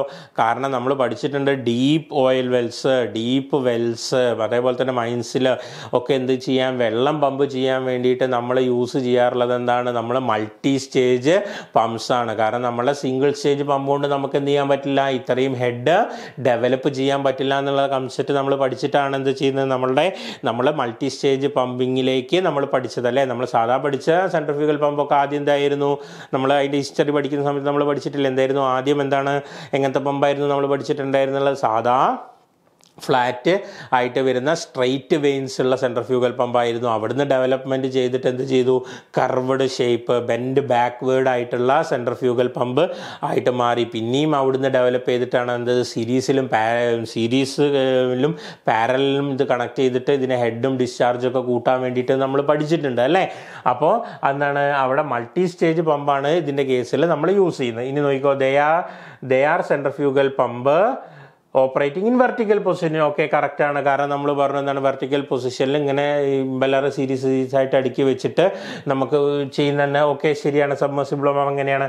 The energy conversion takes place in the pump diffuser kinetic energy. വളരെ വളരെ കറക്റ്റാണ്. നമ്മൾ പഠിച്ചിട്ടുണ്ട് എന്താണ്, ഒരു ഇമ്പല്ലർ, ഒരു ഡിഫ്യൂസർ, ഒരു ഡിഫ്യൂസർ, അങ്ങനെയാണ് അതിൻ്റെ ഒരു കൺസ്ട്രക്ഷൻ വന്നിട്ടുണ്ടായിരിക്കുക. അപ്പോൾ ഈ ഡിഫ്യൂസറിൽ വെച്ചിട്ടാണ് എന്ത് ചെയ്യുന്നത്, നമ്മളുടെ കൈനറ്റിക് എനർജീനെ പ്രഷർ എനർജിയാക്കി മാറ്റപ്പെടുന്നത്. പിന്നെ വരുന്നത് എന്താണ്, ഓൾ ആർ ട്രൂ തന്നെയാണ് നമ്മൾ ഇതിൽ വരേണ്ടത്. അപ്പോൾ ഈ ശരിക്കും അതാണ് അതിൻ്റെ ഉത്തരം വരേണ്ടത്. പക്ഷേ ഇവിടെ നോക്കിയ ഈ ഒരു പോയിന്റ് PSC ഇതാണ് നമുക്ക് ഉത്തരമായിട്ട് കൊടുത്തേക്കുള്ളത്. അല്പം കൺഫ്യൂസിങ് ആയിട്ടുള്ള സാധനമാണ്. നമുക്കൊന്ന് കംപ്ലൈൻറ്റ് കൊടുത്തു നോക്കിയിട്ടുണ്ടെന്നുണ്ടെങ്കിൽ ചിലപ്പോൾ ക്വസ്റ്റ്യൻ ക്യാൻസൽ ചെയ്യാനുള്ള സാധ്യതകളും ഇതിൻ്റെ അകത്തുണ്ട്. അപ്പോൾ which of the following is true about submersible pump എന്നാണ് ചോദ്യം. എന്നിട്ട് പിന്നെ ഇങ്ങനത്തെ രീതിയിലാണ് ചോദിച്ചിട്ടുള്ളൂ. അപ്പോൾ ഇതൊന്നും നമുക്ക് നോട്ട് ചെയ്യാം. എന്നാൽ പ്രൊഫഷണൽ ആൻസർ കീയിലെ ഉത്തരം ഈ A ആണ് ഇതിൻ്റെ അകത്ത് കൊടുത്തിട്ടുള്ളത് കേട്ടോ. A ആണ് ഇതിൻ്റെ അകത്ത് കൊടുത്തിട്ടുള്ളത്. ശരിക്കും ഇത് ഓൾ ഓഫ് ദി അബവ് ആണ് ശരിക്കും വരേണ്ടത്. ഒരു കൺഫ്യൂസിങ് ആയിട്ടുള്ള ക്വസ്റ്റ്യൻ ആണ് ഇതിൻ്റെ അകത്തുനിന്ന് കയറി വന്നിട്ടുള്ളത്. അപ്പോൾ ഇതൊക്കെ എന്ന് വെച്ചിട്ടുണ്ടെങ്കിൽ കറക്റ്റ് ടെസ്റ്റിലുള്ള അതേ വാക്കുകൾ തന്നെയാണ്, നമ്മളെ നിമീൻ്റെ പമ്പ് ഓപ്പറേറ്ററിൻ്റെ ബുക്കിലുള്ള അതേ വാക്കുകൾ തന്നെയാണ് ഇതിൻ്റെ അകത്തുള്ളത് കേട്ടോ. അപ്പം ജസ്റ്റ് ഒന്ന് നോക്കിക്കണേ. പിന്നെ which of the following is the false about jet pump? Jet പമ്പിൻ്റെ ഏത് പ്രസ്താവനയാണ് തെറ്റെന്നുള്ളത്? It has no reciprocating parts, ശരിയാണല്ലോ. പിന്നെന്താണ് suction pipe is connected to the nozzle chamber, അതും ശരിയാണ്. ഈ സക്ഷൻ പൈപ്പ് നോസിൽ ചേംബറിലേക്ക് കണക്ട് ചെയ്തിട്ടുണ്ട്. All are false. The motor and the pump cannot be offset from the well, offset ആയിട്ട് വെക്കാൻ പറ്റില്ല എന്നുള്ളതാണ്. അപ്പോൾ സ്വാഭാവികമായിട്ട് അതിന് ഉത്തരം വരുന്നതാണ് ഈ പറഞ്ഞ ഇതാണ്. കൺഫ്യൂസ് ചെയ്യേണ്ട ആവശ്യമില്ല. The motor and the pump cannot be offset from the വെല്ല് തന്നെയാണെന്ത് അതിൻ്റെ ആൻസർ ആയിട്ട് വരുന്നത്. അപ്പോൾ അത് ജെറ്റ് പമ്പിൻ്റെ വരുന്ന ഒരു പ്രസ്താവന രീതിയിലുള്ള ക്വസ്റ്റ്യനാണ്. പിന്നെ നോക്കിക്കോ, which of the following is wrong? ഇതിൽ തെറ്റായത് ഏതാണെന്നുള്ളതാണ് ചോദിച്ചിട്ടുള്ളത്. A locked pump shaft will result in blown pump fuse. അതേപോലെ തന്നെ A locked pump shaft will result in blown pump fuse. Okay, ലോക്കായിട്ടുള്ള shaft എന്ത് ചെയ്യും? ഫ്യൂസ് അടിച്ചു പോകുന്നുള്ളത്. Okay, clogged strainer will result in reduce capacity of pump. ഇത് അറിയാലോ എന്താണ് clogged strainer എന്ന് പറഞ്ഞിട്ടുണ്ടെങ്കിൽ അതിൻ്റെ അറ്റത്ത് എന്ത് ചെയ്യുക? നമ്മളുടെ ക്ലോഗ് ആയി പോവുക, അതായത് ബ്ലോക്ക് ആയി പോവുക, വെള്ളം എടുക്കാൻ പറ്റരുത്. A leaking valve will cause rapid wear and tyre on parts. A leaking valve, ലീക്കായിട്ട് വരുന്ന valve will cause rapid wear and tyre on parts. അതും എന്താണ്? ശരിയാണ്. പിന്നെ എന്താണ്? Faulty pressure switch will result in pump not starting up. എന്താണ്? Pressure switch ഇതാണെന്നുണ്ടെങ്കിൽ അത് starting ആയിട്ട് എന്തില്ല, ബന്ധമില്ല. അപ്പോൾ അത് തന്നെയാണ് ഇതിൻ്റെ ആൻസർ ആയിട്ട് വരുന്നത്. ബാക്കിയുള്ള സാധനങ്ങളൊക്കെ എന്താണ്? ദി ഫോളോയിങ് ഈസ് റോങ് എന്നാണ് ചോദിച്ചിട്ടുള്ളത്. അപ്പോൾ ബാക്കിയുള്ള കാര്യങ്ങളും ഒക്കെ എന്താണ്? ശരിയായിട്ടുള്ള ഓപ്ഷൻസ് തന്നെയാണ്. ഇനി അടുത്ത് നോക്കിക്കോ, crowning in pulleys are done for. എന്തിനാണ് ക്രൗണിങ് ചെയ്യുന്നത്? അപ്പോൾ ക്രൗണിങ് എന്ന് പറഞ്ഞാൽ നമ്മൾ ഇത് ഒരുപാട് പ്രാവശ്യം നമ്മൾ ഡിസ്കസ് ചെയ്ത കാര്യമാണ്. എന്താ? നമ്മളെ പുള്ളീൻ്റെ ഹെഡ് കോൺവെക്സ് കോൺകേവ് ഷേപ്പിലേക്കൊക്കെ മാറ്റുന്ന പ്രോസസ്സിന് പറയുന്ന പേരാണ് എന്ത്? ക്രൗണിങ് എന്ന് പറഞ്ഞാൽ. ഓക്കെ, ക്രൗണിങ് എന്ന് പറഞ്ഞാൽ അപ്പോൾ ക്രൗണിങ് ചെയ്യുന്നത് എന്താണ്? ഈ പുള്ളിയിൽ നിന്നും ഈ ബെൽറ്റ് തെറിച്ച് പോവാതിരിക്കാൻ വേണ്ടിയിട്ടാണ് എന്ത് ചെയ്യുന്നത്? നമ്മൾ ക്രൗണിങ് ചെയ്യുന്നത്. അപ്പോൾ അതിൻ്റെ ഫിഗർ ഇവിടെ കാണിച്ചിട്ടുണ്ട് ക്രൗണിങ് ചെയ്യുന്നതിൻ്റെ. അപ്പോൾ അതിൻ്റെ കൃത്യമായിട്ട് നമുക്ക് കൺഫ്യൂഷൻ വരേണ്ട കാര്യമൊന്നുമില്ല. Lesser chance of belt belt running of, belt run ചെയ്യുന്നതിൻ്റെ ചാൻസ് കുറയ്ക്കുക, അതായത് സ്ലിപ്പായി പോവുക, അതിന് പുള്ളിയിൽ നിന്ന് റിലീവ് ചെയ്ത് പോവാതിരിക്കാൻ വേണ്ടിയിട്ടാണ് എന്ത് ചെയ്യുന്നത്? നമ്മൾ ക്രൗണിങ് ചെയ്യുന്നത്. ഇനി അടുത്ത് നോക്കിക്കോ, which type of valve is used for very fine control of fluid flow? ചെറിയ control, fluid ഫ്ലോൻ്റെ very fine flow ആയിട്ടുള്ള ഫ്ലൂയിഡ് കൺട്രോൾ ചെയ്യാൻ വേണ്ടിയിട്ടുള്ള വാൾവ് ഏതാണെന്നുള്ളതാണ് ചോദിച്ചിട്ടുള്ളത്. അപ്പോൾ അതിൻ്റെ അകത്ത് നമ്മൾ നോക്കിയാൽ കാണാം എന്താണ്? ബട്ടർഫ്ലൈ വാൾവ് ഉണ്ട്. ബട്ടർഫ്ലൈ വാൾവ് എന്ന് പറഞ്ഞിട്ടുണ്ടെങ്കിൽ എന്താണ്? ഒരു പോസിറ്റീവ് ഷട്ട് ഓഫ് തരാത്ത വാൾവാണ്. ഒരു പൈപ്പിൻ്റെ അകത്തൊരു ഡിസ്ക് വെച്ചിട്ടുള്ള പോലത്തെ ഒരു വാൾവാണ് ബട്ടർഫ്ലൈ വാൾവ്. നമ്മൾ പഠിച്ചിട്ടുള്ള കാര്യം. പിന്നെ വരുന്ന സാധനമാണ് ആംഗിൾ വാൾവ്. ആംഗിൾ വാൾവ് എന്ന് പറഞ്ഞാൽ പേര് തന്നെ ഉണ്ടെന്നാണ്. ഒരു 90 ഡിഗ്രിയിൽ താഴത്തു കൂടെ എൻ്റർ ചെയ്ത് ഇങ്ങനെ 90 ഡിഗ്രി ആയിട്ട് പോകുന്ന വാൾവാണ് ആംഗിൾ വാൾവ് എന്ന് പറഞ്ഞിട്ടുണ്ടെങ്കിൽ. ബോൾ വാൾവ് വേറെ ടൈപ്പ് വരുന്ന വാൾവാണ്. ഓക്കെ, അടുത്ത വരുന്ന സാധനമാണ് നീഡിൽ. അപ്പോൾ ഇതിലെ തന്നെ വെരി ഫൈൻ ലിക്വിഡ് ഫ്ലോ എന്നാണ് പറഞ്ഞിട്ടുള്ളത്. അപ്പോൾ സ്വാഭാവികമായിട്ട് അവിടെ എന്ത് ചെയ്യേണ്ട? ഒരു നീഡിലോ ഒരു പ്ലഞ്ചറോ യൂസ് ചെയ്തിട്ട് ആയിരിക്കും ഫൈൻ ഫ്ലോ കൺട്രോൾ ചെയ്യേണ്ടത്. അപ്പോൾ അതിൻ്റെ ഉത്തരമാണെന്ത്? Needle valve. കൺഫ്യൂസ് ആവാനുള്ള കാര്യമൊന്നുമില്ല. ഏകദേശം ഒരു ഡയറക്റ്റ് ക്വസ്റ്റ്യൻ തന്നെ ആണ് ഇവിടെ വന്നേക്കുന്നത്. ഇനി അടുത്ത നോക്കിക്കോ, inside which of the following hydraulic pump is A crescent shaped spacing can be found? Crescent shaped spacing എവിടെയാണ് കണ്ടിട്ടുള്ളത് എന്നുള്ളതാണ് നമ്മൾ. അപ്പോൾ നേരത്തെ നമ്മൾ ഇതേ ചോദ്യം തന്നെ ഓപ്പോസിറ്റായിട്ട് ചോദിച്ചിട്ടുണ്ടായിരുന്നു. അപ്പോൾ അതെന്താണ്? External gear pump, internal gear pump, vein pump, lube pump. അപ്പോൾ നമുക്ക് കൃത്യമായിട്ട് അറിയാം എന്താണ് crescent ഷേപ്പുള്ളത്? Internal gear പമ്പിലാണ്. Internal gear പമ്പിലാണ് crescent shaped സ്പേസിങ്സ് ഉള്ളത് കേട്ടോ. ഇനി അടുത്ത് നോക്കിക്കോ, which of the following component serves the purpose of retaining the piston down against the seat in balanced condition in A pressure relief valve? Pressure relief വാൾവിലെ ഏതാണ് ഇതിനെ തിരിച്ച് ആ സീറ്റിലേക്ക് കൊടുക്കുന്നത് എന്നുള്ളതാണ് ചോദിച്ചിട്ടുള്ളത്. അപ്പോൾ നോക്കിക്കോ, following component serves the purpose of retaining the piston down against the seat. Retaining the piston down against the seat in balanced condition in A pressure relief valve. അപ്പോൾ ഒരു പ്രഷർ റിലീഫ് വാൾവിൻ്റെ അകത്തുള്ള ചോദ്യമാണ് ചോദിച്ചിട്ടുള്ളത്. ഓക്കെ, അപ്പോൾ ഇങ്ങനത്തെ ചോദ്യങ്ങൾ എന്നൊക്കെ പറഞ്ഞിട്ടുണ്ടെന്നുണ്ടെങ്കിൽ വളരെ ഡീറ്റെയിൽ ആയിട്ട് മൈന്യൂട്ടായിട്ട് PSC ക്വസ്റ്റ്യൻസ് എടുക്കാൻ തുടങ്ങിയിട്ടുണ്ട് എന്നുള്ളതാണ്. അപ്പോൾ ശരിക്കും പറയുകയാണെങ്കിൽ ഇങ്ങനത്തെ ഒരു ചോദ്യം എന്ന് പറഞ്ഞിട്ടുണ്ടെന്നുണ്ടെങ്കിൽ നമ്മളെ ആ കോമ്പോണൻറ്റ് ഫുള്ളായിട്ട് പഠിക്കണം. അല്ലേ? നമ്മളെന്ന് വെച്ചിട്ടുണ്ടെങ്കിൽ അതിൻ്റെ എല്ലാ പാർട്സും എല്ലാ കാര്യങ്ങളും കൃത്യമായിട്ട് അറിഞ്ഞിരുന്നാൽ മാത്രമേ എന്ത് ചെയ്യാൻ പറ്റുള്ളൂ, ഇങ്ങനത്തെ ചോദ്യങ്ങളൊക്കെ ആൻസർ ചെയ്യാൻ പറ്റുള്ളൂ. അപ്പോൾ അതിൽ ഉത്തരം വരുന്നതെന്ന് പറഞ്ഞിട്ടുണ്ടെങ്കിൽ ഇവിടെ വരുന്ന സ്പ്രിങ് ആണ്. ഇതിനെ ലൈറ്റ് സ്പ്രിങ് എന്നാണ് പറയപ്പെടുന്നത്. അപ്പോൾ ലൈറ്റ് സ്പ്രിങ്സ് ആണ് എന്ത് ചെയ്യുന്നത്, ഈ സാധനത്തിന് ആ സീറ്റിലേക്ക് കൃത്യമായിട്ട് ഇരുത്തുന്നത്. ഓക്കെ, അഡ്ജസ്റ്റ് സ്ക്രൂ അല്ല, പൊപ്പറ്റ് അല്ല, അതേപോലെ തന്നെ ഹെവി സ്പ്രിങ് എന്ന് പറഞ്ഞ സാധനമല്ല. ഈ സ്പ്രിങ് ആണ്, ലൈറ്റ് സ്പ്രിങ് എന്നാണ് അതിന് പറയുക. ഈ സ്പ്രിങ് ആണ് എന്ത് ചെയ്യുന്നത്, ഇതിനെ അഡ്ജസ്റ്റ് ചെയ്ത് ഇരുത്തുന്നത്.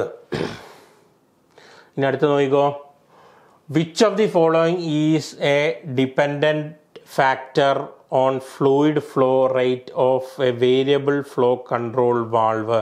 അതായത് ഏതൊക്കെ ഘടകങ്ങളാണ് ഈ വേരിയബിൾ ഫ്ലോ കൺട്രോൾ വാൾവിൽ ചെയ്യുന്ന, which of the following is the dependent factor, ഏതിനൊക്കെ depend ചെയ്യുന്നു എന്നുള്ളതാണ് ഇവിടെ ചോദിച്ചിട്ടുള്ളത്. അപ്പോൾ സ്വാഭാവികമായിട്ടും എന്തൊക്കെയാണ്, പ്രഷറിനെ ഡിപ്പെൻഡ് ചെയ്യുന്നില്ലേ, പ്രഷർ ഡിഫറൻസിനെ, അതായത് ഫ്ലൂയിഡ് ഫ്ലോ ചെയ്യണമെന്നുണ്ടെങ്കിൽ എന്താണ്, പ്രഷറിൻ്റെ ഡിഫറൻസ് വേണം. അതേപോലെ തന്നെ എന്താണ്, size of the throttle gap, ആ ഗ്യാപ്പ് എത്രത്തോളം വേണം എന്നുള്ളത് നോക്കണം. അതേപോലെ തന്നെ വിസ്കോസിറ്റി ഓഫ് ദി ഓയിൽ, ഏത് വിസ്കോസിറ്റിയിലാണ് വരുന്നത്. അപ്പോൾ ഈ ഓൾ ഓഫ് ദീസ് തന്നെയാണ് ഉത്തരം. ഈ എല്ലാ ഫാക്ടേഴ്സും എന്തിന് ഡിപ്പെൻഡ് ചെയ്യുന്നുണ്ട്, fluid flow rate on A variable flow control valve. Variable flow control വാൾവിനെ ഈ 3 ഫാക്ടേഴ്സിനെ ഡിപ്പെൻഡ് ചെയ്തിട്ടാണ് എന്ത് ചെയ്യുന്നത്, ഇതിലെ ഫ്ലോ നടക്കുന്നത്. അപ്പോൾ ഇതൊരു സിമ്പിളായിട്ട് വരുന്നൊരു ക്വസ്റ്റ്യൻ ആണ്. ഇനി അടുത്ത് നോക്കിക്കോ, which of the following is not A true about pneumatic system. Pneumatic സിസ്റ്റത്തിൻ്റെ ഏത് പ്രസ്താവനയാണ് തെറ്റ് എന്നുള്ളതാണ് ചോദിച്ചിട്ടുള്ളത്. അപ്പോൾ അത് നമ്മൾ നേരത്തെ ചോദിച്ചൊക്കെ ഹൈഡ്രോളിക്സ് ആയിരുന്നു, ഇവിടെ ന്യൂമാറ്റിക്സ് ആയിരുന്നു. അപ്പോൾ നമ്മളെ മെമ്മറിയിലേക്ക് വരണം എന്താണ്, അവിടെ എയർ ഉപയോഗിച്ചിട്ടുള്ള സാധനങ്ങളാണ്, എയർ ഉപയോഗിച്ചിട്ടാണ് എന്ത് ചെയ്യുന്നത്, പ്രോസസ്സുകൾ നടക്കുന്നത്. അപ്പോൾ നോക്കിക്കോ, FRL assembly also add small amount of oil in to the compressed air system. അപ്പോൾ FRL സിസ്റ്റം പറഞ്ഞാൽ ഫിൽറ്റർ, റെഗുലേറ്റർ, ലൂബ്രിക്കേറ്റർ സിസ്റ്റം എന്നുള്ളൊരു സിസ്റ്റം എവിടെ കൊടുത്തിട്ടുണ്ട്, നമ്മളെ ന്യൂമാറ്റിക് കൺട്രോൾ സിസ്റ്റത്തിൽ കൊടുത്തിട്ടുണ്ട്. നമുക്കൊക്കെ അറിയാം എന്താണ് ഈ ഒരു സിസ്റ്റം, നമ്മൾ ഹൈഡ്രോളിക്കിലെ FRL യൂണിറ്റ് നമ്മൾ എക്സ്ക്ലൂസീവ്ലി ഫോർ എന്താണ് ന്യൂമാറ്റിക് സിസ്റ്റത്തിലാണ്, എന്താണ് ഫിൽറ്റർ, റെഗുലേറ്റർ, ലൂബ്രിക്കേറ്റർ എന്ന് പറഞ്ഞിട്ടുള്ള സാധനം. അപ്പോൾ എന്താണ്, അഡിറ്റ് small quantity oil compressed air എന്താണ്, ശരിയാണല്ലോ.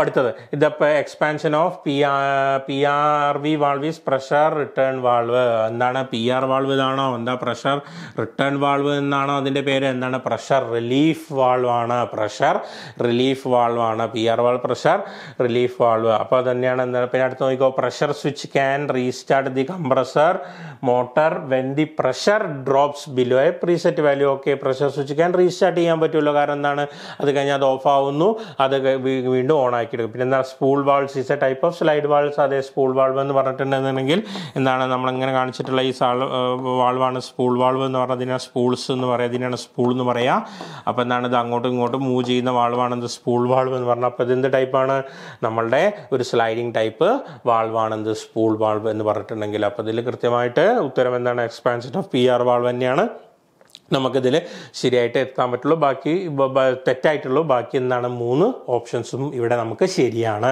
അപ്പോൾ അതൊന്ന് നോക്കിയേക്കുക. ഇനി അടുത്ത ക്വസ്റ്റ്യൻ നോക്കിക്കോ, which of the following is false about ഓറിഫൈസസ്. ഓറിഫൈസസിനെ അപേക്ഷിച്ചിട്ട് ഫോൾസ് ഏതാണെന്നുള്ളതാണ് നമുക്ക് ചോദിച്ചിട്ടുള്ളത്. And orifice is the simplest method of controlling fluid flow. അല്ലേ, അത് ശരിയാണല്ലോ. അതെ, orifice is always connected in parallel with the pump. Parallel with the pump അല്ല, അല്ലേ. അപ്പോൾ പാരലൽ വിത്ത് ദി പമ്പ് ആയിരിക്കില്ല എന്ത്, ഓറിഫൈസ് കണക്ട് ചെയ്തിട്ടുള്ളത്. പിന്നെ എന്താണ്, variable ഓറിഫൈസസ് is A calibrated needle valve. Variable orifice is A calibrated needle valve ആണ്. അതേപോലെ തന്നെ ഓറിഫൈസസ് ക്രിയേറ്റ് എ പ്രഷർ ഡ്രോപ്പ്. ഓറിഫൈസസ് എന്ത് ചെയ്യുന്നുണ്ട്, ഒരു പ്രഷർ ഡ്രോപ്പും ക്രിയേറ്റ് ചെയ്യുന്നുണ്ട്. അപ്പോൾ B തന്നെയാണ് ഇതിന് സൂട്ടായിട്ടുള്ള ആൻസർ വന്നിട്ടുള്ളത് കേട്ടോ. അപ്പോൾ ഇത് ഓറിഫൈസസിൻ്റെ കേസിലുള്ള ഒരു ചോദ്യമാണ് ഇവിടെ വന്നിട്ടുള്ളത്. അടുത്ത് നോക്കിക്കോ, which of the following is not associated with hydraulic actuator speed control. Hydraulic actuator speed controlling. അപ്പോൾ ഹൈഡ്രോളിക് ആക്ച്വേറ്റേഴ്സിൻ്റെ സ്പീഡ് കൺട്രോളിങ് എന്ന് പറഞ്ഞിട്ടുണ്ടെങ്കിൽ നമ്മൾ അറിയാവുന്ന കാര്യമാണ്. എന്താണ്, നമുക്ക് 3 ടൈപ്പിൽ, അതായത് metre in speed control, metre out speed control, അതേപോലെ തന്നെ ബ്ലീഡ് ഓഫ് സ്പീഡ് കൺട്രോൾ അല്ലെങ്കിൽ ബൈപ്പാസ് കൺട്രോൾ എന്ന് പറഞ്ഞ ഒരു 3 ടൈപ്പിലാണ് നമുക്ക് നമുക്ക് എന്ത് ചെയ്യുന്നുള്ളത് നമ്മളുടെ ആക്ച്വേറ്റേഴ്സിൻ്റെ സ്പീഡ്, ഈ ആക്ച്വേറ്റേഴ്സിൻ്റെ സ്പീഡ് അങ്ങോട്ടും ഇങ്ങോട്ടും മൂവ് ചെയ്യുന്നതിൻ്റെ, അപ്പോൾ പിസ്റ്റൺ സിലിണ്ടറാണ് എടുക്കുകയാണെന്നുണ്ടെങ്കിൽ അത് മുന്നിലേക്കും ബാക്കിലേക്കും മൂവ് ചെയ്യുന്നതിൻ്റെ സ്പീഡ് എങ്ങനെയൊക്കെയാണ് കൺട്രോൾ ചെയ്യുന്നത് എന്നുള്ളതാണ് ഇവിടെ ചോദിച്ചിട്ടുള്ളത്. അപ്പോൾ bleed out speed control method എന്ന് പറഞ്ഞില്ല, ഈ 3 ടൈപ്പ് മെത്തേഡും എന്തുണ്ട് നമ്മൾ ടൈപ്പ് ഓഫ് സ്പീഡ് കൺട്രോളിങ് വരുന്നതാണ്. അപ്പോൾ ജസ്റ്റ് ഒരു ഫിഗർ ഇവിടെ കൊടുത്തിട്ടുണ്ട്. എന്താണ് മീറ്റർ ഇൻ എന്ന് പറഞ്ഞിട്ടുണ്ട് എന്നുണ്ടെങ്കിൽ നമ്മുടെ പമ്പിൻ്റെയും സിലിണ്ടറിൻ്റെയും ഇടയിലായിരിക്കും എന്ത് കൊടുത്തിട്ടുണ്ടാവുക, അതിൻ്റെ വാൾവ് കൊടുത്തിട്ടുണ്ടാവുക. അതേപോലെ തന്നെ അടുത്തതിൽ നോക്കിയേ, ഈ സിലിണ്ടറിൻ്റെയും ഇതിൻ്റെയും ഇടയിലായിരിക്കും, റിസർവറിൻ്റെ ഇടയിലായിരിക്കും ഈ വാൾവ് കൊടുത്തിട്ടുണ്ടാവുക. അതേപോലെ തന്നെ ബൈപ്പാസിലും ആയിരിക്കും. അങ്ങനെ 3 ടൈപ്പിലാണ് എന്ത് ചെയ്യുന്നത് നമ്മളുടെ ആക്ച്വേറ്റേഴ്സിൻ്റെ സ്പീഡ് കൺട്രോൾ ചെയ്യുന്ന മെത്തേഡ്സ്. അപ്പോൾ ഈ 3 എണ്ണത്തിൽ ഈ 3 ഇതിൽ ഓപ്ഷൻസിൽ 4ാമത്തെ ഓപ്ഷൻസ് ഇല്ലാത്ത സാധനമാണ്. അപ്പോൾ അതുകൊണ്ട് അതാണ് അതിൻ്റെ ഉത്തരം. ഇനി അടുത്ത് നോക്കിക്കോ. Which of the following terms is associated with positive displacement pump? ഇതിൽ ഏത് ആണ് പോസിറ്റീവ് ഡിസ്പ്ലേസ്മെൻറ്റ് പമ്പായിട്ട് അസോസിയേറ്റ് ചെയ്തിട്ടുള്ളത്? അപ്പോൾ എന്താണ് നമുക്ക് volute casing, semi open ഇൻവെല്ലർ, turbine pump. അപ്പോൾ ഇത് 3ഉം എന്താണ് നമ്മളുടെ സെൻട്രിഫ്യൂഗലിൻ്റെ കേസിൽ വരുന്ന സാധനം. ടർബൈൻ പമ്പ് എന്ന് പറഞ്ഞിട്ടുണ്ടെന്നുണ്ടെങ്കിൽ നമ്മൾ എന്താണ് പറയുക, നമ്മളുടെ വൊല്യൂട്ട് കേസിങ്ങിനെ ഡിഫ്യൂസർ കേസിങ്ങിനെ നമ്മൾ എന്താണ് ടർബൈൻ പമ്പ് എന്നും പറഞ്ഞിട്ട് വിളിക്കുന്നുണ്ട്. അപ്പോൾ ഇത് 3ഉം എന്താണ് നമ്മളുടെ സെൻട്രിഫ്യൂഗൽ പമ്പിൻ്റെ പാർട്സ് ആയിട്ട് വരും. ഈ സ്ക്രൂ റോട്ടേഴ്സ് എന്ന് പറഞ്ഞിട്ടുണ്ടെന്നുണ്ടെങ്കിൽ നമ്മുടെ പോസിറ്റീവ് ഡിസ്പ്ലേസ്മെൻറ്റ് പമ്പായിട്ടുള്ള എന്താണ് നമ്മൾ സ്ക്രൂ പമ്പിൽ യൂസ് ചെയ്യുന്ന റോട്ടേഴ്സാണ് സ്ക്രൂ റോട്ടേഴ്സ് എന്ന് പറഞ്ഞാൽ. അല്ലാന്നുണ്ടെങ്കിൽ നമ്മൾ എന്ത് ചെയ്യും, ലോബ്സ് യൂസ് ചെയ്യും, അല്ലാന്നുണ്ടെങ്കിൽ വെയിൻസ് യൂസ് ചെയ്യും. അപ്പോൾ എന്താണ് ഈ പറഞ്ഞ ബാക്കിയുള്ള സാധനങ്ങളൊക്കെ നമ്മൾ സെൻട്രിഫ്യൂഗൽ പമ്പുമായിട്ട് ബന്ധപ്പെട്ട സാധനമാണ്. ഇത് എന്തുമായിട്ടാണ് നമ്മൾ പോസിറ്റീവ് ഡിസ്പ്ലേസ്മെൻറ്റ് പമ്പിൽ ആയിട്ടുള്ള സ്ക്രൂ പമ്പിൽ പെട്ട ഭാഗമാണ് എന്ത് സ്ക്രൂ റോട്ടേഴ്സ് എന്ന് പറഞ്ഞിട്ടുണ്ട്. അപ്പോൾ സിമ്പിളായിട്ട് വരുന്ന ഒരു ക്വസ്റ്റ്യൻ ആണ്. ഇനി നോക്കിക്കോ, which of the following is not related with pipe joints? Pipe ജോയിൻറ്റുമായിട്ട് relate ചെയ്യാത്ത ഭാഗം ഏതാണെന്നുള്ളതാണ് ഇവിടെ ചോദിച്ചിട്ട്. അപ്പോൾ നമുക്കറിയാം എന്താണ് എക്സെൻട്രിക് റെഡ്യൂസർ. റെഡ്യൂസർ എന്ത് ചെയ്യാൻ വേണ്ടിയിട്ടാണ് എക്സെൻട്രിക് ആയിട്ടുള്ള കോൺസെൻട്രിക് റെഡ്യൂസർ ഉണ്ട്, എക്സെൻട്രിക് റെഡ്യൂസർ ഉണ്ട്. അതേപോലെ തന്നെ കോൺസെൻട്രിക് റെഡ്യൂസർ, ഷോർട്ട് നിപ്പിള്, പിന്നെ വരുന്ന സാധനമാണ് എന്ത് ഫ്ലാഞ്ചഡ് ബുഷ്. അപ്പോൾ ഫ്ലാഞ്ചഡ് ബുഷിൻ്റെ ഒരു ഫിഗറാണ് ഇവിടെ കാണിച്ചിട്ടുള്ളത്. ഈ ഫ്ലാഞ്ചഡ് ബുഷ് എന്ന് പറഞ്ഞിട്ടുണ്ടെങ്കിൽ ഡയറക്റ്റായിട്ട് ഈ പൈപ്പ് ജോയിൻറ്റുകളിൽ വരുന്ന സാധനമല്ല, ജോയിൻ ചെയ്യാൻ യൂസ് ചെയ്യുന്ന സാധനമല്ല എന്ത് നമ്മളുടെ ഫ്ലാഞ്ചഡ് ബുഷ് എന്ന് പറഞ്ഞിട്ടുള്ളത്. അപ്പോൾ ബാക്കിയുള്ള 3 സാധനങ്ങളും പൈപ്പുകളെ ജോയിൻ്റ് അടിക്കാൻ യൂസ് ചെയ്യുന്ന സാധനമാണ്. ഫ്ലാഞ്ച് ബുഷ് യൂസ് ചെയ്യുന്ന സാധനമല്ല, നമുക്ക് അറിയാവുന്ന കാര്യമാണ്. ഇനി ആയിക്കോ, which of the following is not true about pump? Not true about pumps ആയിട്ട് ട്രൂ ആയിട്ടുള്ള കാര്യങ്ങളല്ലാത്ത ഏതാണെന്നുള്ളത് പ്രസ്താവന ഏതാണെന്നുള്ളതാണ് നമ്മൾ തിരഞ്ഞെടുക്കുന്നത്. അപ്പോൾ rotary pumps don't need to B primed. എന്താണ് റോട്ടറി പമ്പ്സിൽ നമ്മൾ സാധാരണഗതിയിൽ എന്തില്ല, പ്രൈമിംഗ് ഇല്ല. അത് സെൽഫ് ആയിട്ട് പ്രൈമിംഗ് ചെയ്യും. Self priming ഡിവൈസസിലാണ് positive displacement പമ്പായിട്ടുള്ള rotary pump വരുന്നത്. പിന്നെന്താണ് അടുത്തത്, increase in fluid temperature causes കാവിറ്റേഷൻസ്. എന്താണ് നമ്മളുടെ ഈ ഫ്ലൂയിഡ് വരുന്ന ടെമ്പറേച്ചറിൻ്റെ ഫ്ലൂയിഡ് വ്യത്യാസം വരികയാണെങ്കിൽ കോസസ് കാവിറ്റേഷൻ. ശരിയാണ്, നമ്മൾ പറഞ്ഞിട്ടില്ലേ ഫ്ലൂയിഡിൽ സ്വാഭാവികമായിട്ടും ടെമ്പറേച്ചർ കൂടുമ്പോൾ വിസ്കോസിറ്റി മാറും. വിസ്കോസിറ്റി മാറുന്ന സമയത്ത് അതെന്താ, അത് കാവിറ്റേഷന് കാരണമാകാം എന്ന് നമ്മൾ കൃത്യമായിട്ട് പഠിച്ചിട്ടുണ്ട്. എന്നാൽ foot valves R non return valves. സത്യം നമ്മൾ പഠിച്ചിട്ടുണ്ട്. എന്താണ് one way NR valve, non return വാൾവിൻ്റെ function അല്ലെങ്കിൽ ചെക്ക് വാൾവ് എന്നൊക്കെ പറഞ്ഞ ഒരു ടൈപ്പ് കാറ്റഗറിയിൽ ചെയ്ത് foot valve is A type of cheque valve, one way valve ആണ്. ഓക്കെ, അടുത്ത self priming devices are connected between discharge pipe and pump. അപ്പോൾ അത് തന്നെയാണെന്ത് അതിൻ്റെ തെറ്റായിട്ടുള്ള പ്രസ്താവന. Which among the following is not true എന്ന് ചോദിച്ചാൽ തെറ്റായിട്ടുള്ള പ്രസ്താവന. കാരണം എന്താ, സ്വാഭാവികമായിട്ടും നമ്മളുടെ പ്രൈമിംഗ് എന്നുള്ള പ്രോസസ്സ് പമ്പിൽ ചെയ്യുന്ന സമയത്ത് എന്താണ് മാനുവൽ പ്രൈമിംഗ് ഉണ്ട്. അല്ലാണ്ട് പോലെ തന്നെ എന്താണ് പല type vacuum pump priming, jet pump priming എന്നുള്ള ടൈപ്പ് പ്രൈമിങ്ങിൻ്റെ പമ്പുകൾ തന്നെ ഉപയോഗിച്ച് പ്രൈം ചെയ്യുന്ന പ്രോസസ്സുകളുണ്ട്. ഓക്കെ, അങ്ങനെ വരുന്ന സമയത്ത് അതൊക്കെ എന്താണ് സക്ഷൻ ലൈനിലാണ് നമ്മൾ സാധാരണഗതിയിൽ കൊടുക്കുക. അല്ലാണ്ട് ഡിസ്ചാർജ് പൈപ്പ് ആൻഡ് പമ്പിലല്ല, സക്ഷൻ ലൈനിലാണ് സാധാരണഗതിയിൽ ഉണ്ടാവുക. അപ്പോൾ പ്രൈമിങ്ങിൻ്റെ മെത്തേഡ്സിൽ വരുന്ന ടൈപ്പ് പ്രൈമിംഗ് ആണ്. സെൽഫ് പ്രൈമിങ്ങിൽ തന്നെ വരുന്ന പല ടൈപ്പ് പ്രൈമിങ് ഓപ്പറേഷൻസിൽ വരുന്ന സാധനമാണത്. അപ്പോൾ അത് തന്നെയാണ് ഇതിൽ തെറ്റായിട്ടുള്ള പ്രസ്താവന എന്ന് പറഞ്ഞിട്ടുണ്ടെങ്കിൽ. ഇനി അടുത്ത് ഓക്കെ, അപ്പോൾ ഇത്രയും കാര്യങ്ങളാണ് നമുക്ക് മെക്കാനിക്കലിൻ്റെ കേസിൽ ഈ കഴിഞ്ഞ നടന്ന 4-ാം തീയതി വന്നിട്ടുള്ള നമ്മളുടെ ഓപ്പറേറ്ററിൻ്റെ കേസിൽ ഇത്രയും ക്വസ്റ്റ്യൻസാണ് നമുക്ക് ഇവിടെ ഡിസ്കസ് ചെയ്തിട്ടുള്ളത്. അപ്പോൾ ഇതിൻ്റെ അകത്ത് മിക്കവാറും ആൻസർ കീയിലുള്ള എല്ലാ ക്വസ്റ്റ്യൻസും ശരി തന്നെയാണ്. ഈ രണ്ട് പറഞ്ഞ ഒരു വാഷറിൻ്റെ കേസിലും പിന്നെ അതേപോലെ തന്നെ ഈ സബ്മേഴ്സിബിൾ പമ്പിൻ്റെ കേസിലുള്ള ക്വസ്റ്റ്യൻസ് ആണ് നമുക്ക് തെറ്റായിട്ട് തോന്നിയിട്ടുള്ളത്.